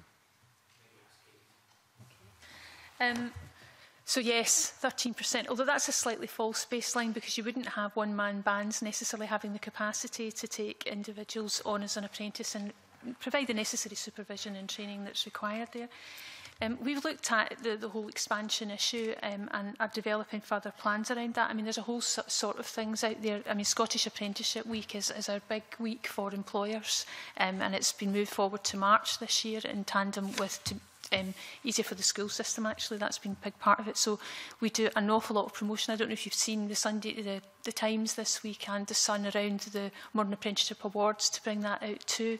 We've got with the regional and the skills investment plans, for instance, in the Highlands and Islands area, there's a goal in there to increase modern apprenticeships there by 7%. So that's about our engagement with employers locally on the ground, to go out there using the trade bodies, etc. And there's just a whole lot of promotion and marketing activity that goes into employers. We've got apprenticeships.scot as our new website for fulfilling that sort of traffic around apprenticeships, which pushes out messages and is linked to our Skills Force, the main employer website too. The other thing around that is one of the recommendations in that report was around, and the strategy was around more employer engagement in MEs and the specifically setting up of a supervisory group, which was to gain more employer engagement, and we certainly think that would be helpful, and we've already been to our board fairly recently on plans for that too. So we've got a whole kind of plan around employer engagement. We've seen that the increasing number of young people moving into positive destinations when they leave school, but I wanted to ask you about that proportion of young people that are not in employment, education or training. I mean, what are you doing to support them to find employment or take up a modern apprenticeship? Danny, 2 points. In terms of young people not in a positive destination, back in 2003-04, that represented 13.3% of the school leavers that particular year. And in 2013-14, it was 6.3%. So a lot of work being done. Obviously, there's intervening years in terms of making sure that young people have that positive transition. There's a couple of points happening here, specifically from an SDS perspective. All young people who are in a negative destination, or not in a positive destination when they leave school, are all case managed. We have our work coach service, which provides that intensive one-to-one support with individuals who are in our SDS centres locally. There are 47 centres that we have throughout the country, so there's a very intensive case management service works there. The second point I think it's worthwhile mentioning, I referred earlier on to the data hub, and the data hub was really, and now the participation measure, really that in essence what we're trying to do there is to say that yes, SDS is a key role through work coaches and through our intensive case management support, but so do others, because for some of these young people, many they'll have a number of barriers, and some of those barriers are not employment or learning related. So it's really, really important that we work in partnership with other organisations locally, and we do that through local employability partnerships that are a subset of community planning partnerships. So we work very, very closely with other partners and organisations within the localities. Another area where I think SDS plays a key role in is the employability fund, and that's how we make sure we arrange within local areas the requirements in terms of having support measures to help young people access the labour market. And for some of them it will be about further skills training. It will be very specific in terms of jobs, or it could be generic employability skills they need support with, and we have contracts across all the 32 local authority areas to deliver that employability fund that's there as well. And the final point to mention, I think, is just go back to the data hub that allows SDS and our partners to monitor and manage young people in that particular group of young people who have not entered into positive destination. It applies to school leavers, the 51,000, of which there was 6.3% in negative destination. But more importantly now, with the participation measure, that number expands up to include 16 to 19-year-olds. I mentioned it before, but I'm hoping the foundation apprenticeship opportunity in senior phase will significantly increase the awareness amongst young people about the different pathways that they can choose, that there's an academic pathway, but there's a work-based pathway. The work-based pathway doesn't need to be less academic in its rigour, but the degree to which you connect to the labour market is really important. And what I'm hoping to see is that will impact in underrepresented groups in a way that we haven't seen before. So one area the committee hasn't touched on, and I think it's remarkable that we sit here in 2015 and that our relative gender uptake in STEM and science-type careers, and particularly in engineering, is significantly underperforming. And we've looked really, really hard at what is it that's stopping young girls in particular and young women from pursuing careers in engineering. And when we look upstream, we found out that of those young people who get a pass or higher grade in physics in Scotland, 72% are boys. So if you're not studying physics, your chances are you're not going to progress into an engineering-related career. And so there's something really important about switching on early doors the choices that young people make, and particularly for young women, the choices they make around science subjects, that they don't switch off physics as a subject in particular. And we're doing a lot of work with the Institute of Physics to understand what is it about the unconscious bias that goes on, or the way in which physics is presented or taught in the classroom. And there are very few great examples of any country in Europe that outperforms the average. Pretty much most of Europe underperforms. The statistical outliers seem to be in single-sex schools, but clearly that's not a model that we're going to move back to. But just to say that upstream, we need to think hard about how do we ensure that young people make the right choices and keep their options open. And then, as I say, in senior phase, they get a really good low-risk opportunity to test if it's a pathway that they want to choose. And it's really interesting, of the young people that we took on in the Pathfinder at Lochgelly High School in Fife for the engineering Pathfinder last year, of the young, I think it was a 15, 10 were young women. And the difference in their perception, having undertaken the first year of the foundation apprenticeship before and after, was absolutely phenomenal. And so there's nothing like experience to help young people make more informed choices. And I'm really hoping that the foundation apprenticeship helps with address some of that underrepresentation, because it's not right in this day and age that in areas like ICT and digital and in engineering, you know, we literally have a 1-to-10 ratio. I mean, it's just unbelievable that that exists in 2015. And I think more opportunities to gain those experiences earlier, to bust the myths around, you know, it was the National Grid did a survey of 18,000 young people and asked them what was their perception of engineering, and this was done about 2 or 3 years ago. And largely they said their belief was it was flat-capped, Dickensian, dirty, male-dominated and poorly paid. And that was the belief of young people about, you know, as the head of engineering in Scottish Power said, our engineers are the foot soldiers in the war against climate change. He said, compare that as a proposition to Dickensian, flat-capped, poorly paid and male-dominated. So that foundation apprenticeship, I think, could have a fundamental effect in changing the perceptions about the work-based pathway and the progression into apprenticeships. Foundation apprenticeships and how it might tackle certain groups, but you know what I was thinking about was one of the recommendations from the Developing Scotland's Young Workforce was in relation to the underrepresentation of black and minority ethnic groups, and that recommendation said there should be a targeted campaign to promote the full range of modern apprenticeships. So what are you doing to address that issue, and how successful has it been? You'll answer that. Yeah. We already actually had a very extensive promotional campaign since the report was published. The issue, and we've talked to all the stakeholders involved here, we've got a very active equalities advisory group with a lot of external groups on it, is that the vocational route, and this back to parity of esteem within some BME communities, is very much less valued. And being influenced by parents and guardians, etc., the academic route is pushed, with the result that 65% of white school leavers go into further and higher education, but it's 80% in BME. So that just shows you the differential there. And again, there are issues about what's a respectable job. And also I've been told by the likes of BMIS, for instance, that there's a culture of sacrifice now, and then you gain later, etc. So we've got a range of actions. We've just had a big campaign. We've had a big campaign earlier in the summer around that. We've actually we're working with BMIS, and we've got 2 people embedded within BMIS, and that is about going out to various communities and targeting them, and going to all the groups and associations locally, etc., and going out there and actually spreading the message about apprenticeships to try and increase the uptake there as well. We're also putting a specific focus on female BME as well, because that's underrepresented too. We've also had some projects looking at that. Rathbone, one of the training providers, undertook a project last year for us in Dundee, and that was just basically foot soldier out, knocking doors of local businesses, and as a result of that very small project, got an additional 30 MEs from BME communities that they wouldn't necessarily have done. So we've got an equalities action plan across the 4 groups mentioned in Developing Young Workforce, which will be coming out in the coming weeks. And what that will do is establish what the issues are, because they're different from each of the 4 groups have been mentioned.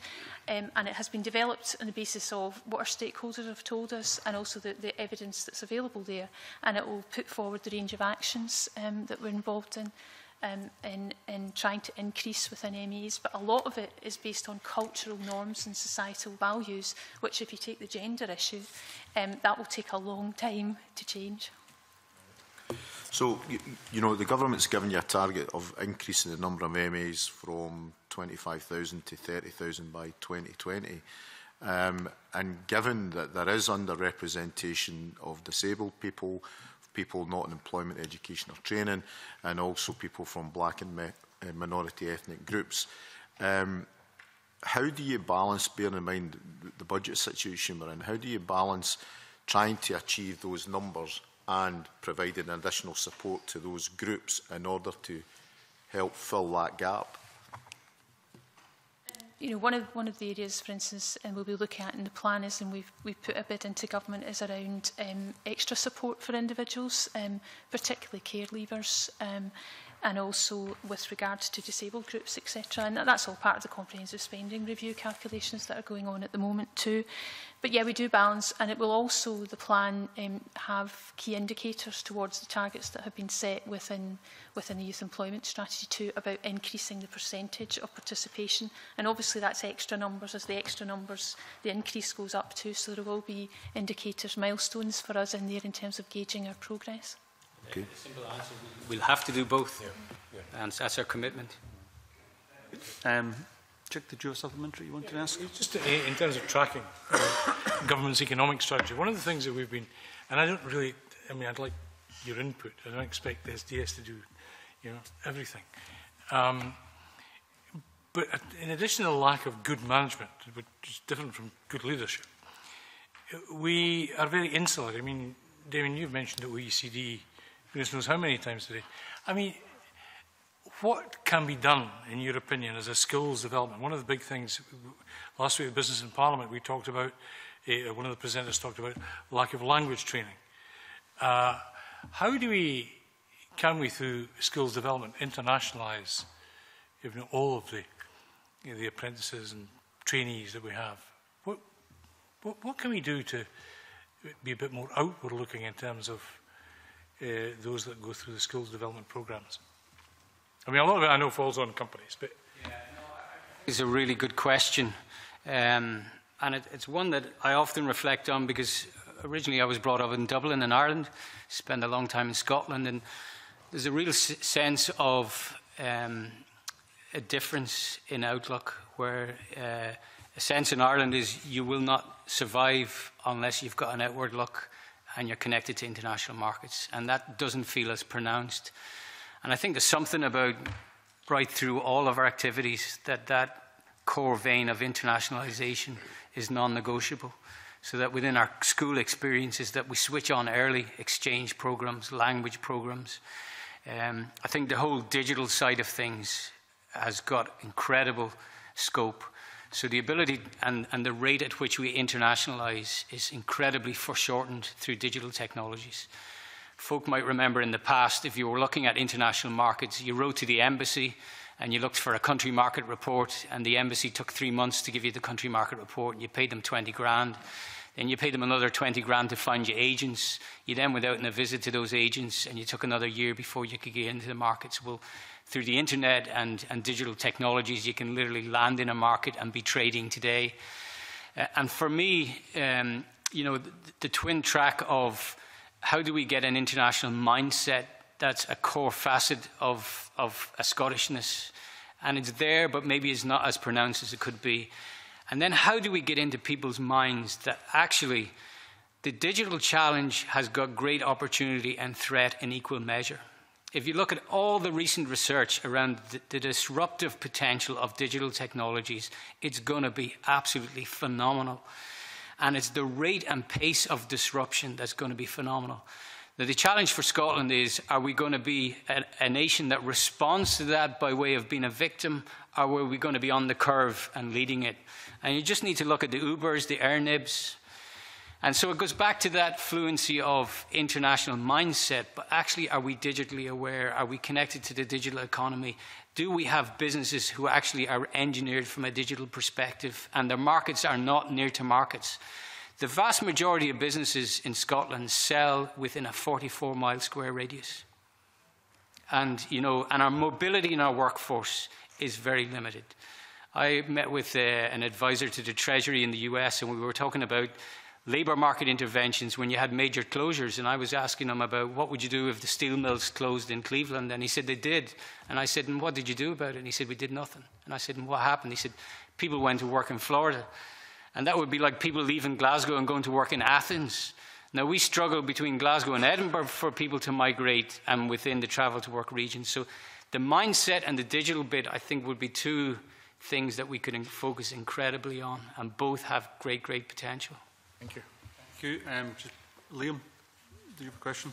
Yeah, I'm just mulling on the linguistic challenge of moving from Glasgow to Athens. But if I can take from the macro to the micro, that one of the aspects that's been introduced to kind of support in the development of the young workforce is the employer recruitment incentive programme.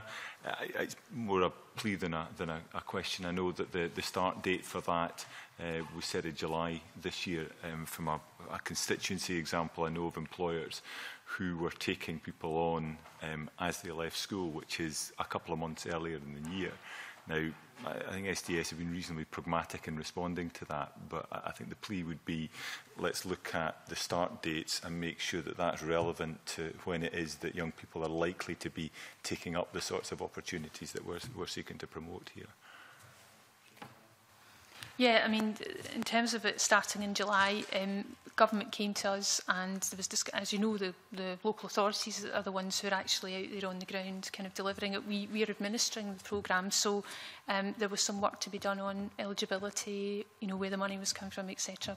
So that's why there was a July start date as part of it, whatever. In terms of, I mean, certainly we can ask government to consider in terms of eligibility the issue that you've raised there. I certainly appreciate the time it takes to get everything in line, but I think in this instance it would have been perhaps more sensible to backdate it, because the risk was you had people taking young apprentices on and being faced with the choice of either ditching them and taking on somebody else, or just not benefiting from the programme at all, which is not a... So we can take that back to Scottish Government and ask them to consider it. That's helpful. I've got one final question for yourself, Damien. You mentioned just a few moments ago that this model of MAs being in the senior phase in school was low risk for those individuals who took it on. It would surely only be low risk if the SQA and the universities have accepted that it's an equivalent tariff to hires and other qualifications that are already recognised. Have they done so, or what work have you done on that? So that work is underway, and I think it's a great question, and it begs the question of how do we value work-based learning versus academic learning in its truest sense. And right now, you know, and in the past, the system has actually worked against it. So if I'm a head teacher in a secondary school, and if the convener is taking higher maths and I'm taking a work-based pathway, then the school gets 4 times the tariff for you than for me. Now, no, you said it before, and I understand that. We all understand that problem. We understand the history of it. You've said it's low risk, and that was your exact words, if you take the model that you've been describing of taking an in-year modern apprenticeship in S5 and S6 in the senior phase.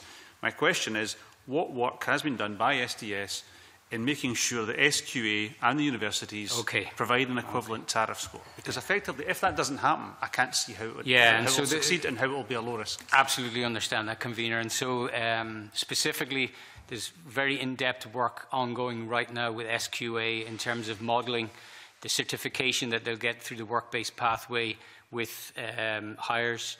And equally, there's very detailed discussions on the way with the likes of Harry Watt, Strathclyde, Robert Gordon around how they would manage that. So it's a development programme, but those issues are absolutely being worked on. What's the timeline for the successful completion of that development?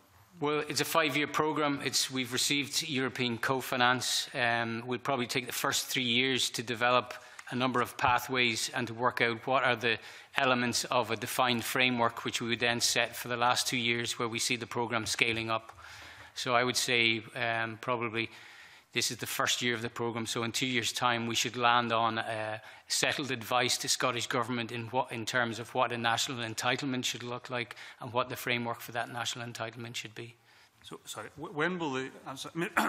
excuse me if I don't understand this, but when you say you're working with the SQA and the universities for providing an equivalent tariff score, for recognition of that work, are you saying that will be in 2 years, 3 years, 5 years' time? No, that should be way sooner, yeah. I mean, that's that technical exercise. I don't have the specific on it, but I could write to you with the specific of when that will be available. Okay. Thank you very much. Can I thank you all for coming along this morning? That's been just slightly over 2 hours, but I think a productive 2 hours, so thank you all for appearing here before the committee this morning. Now we've agreed to hold the next item in private, therefore I close the meeting to the public.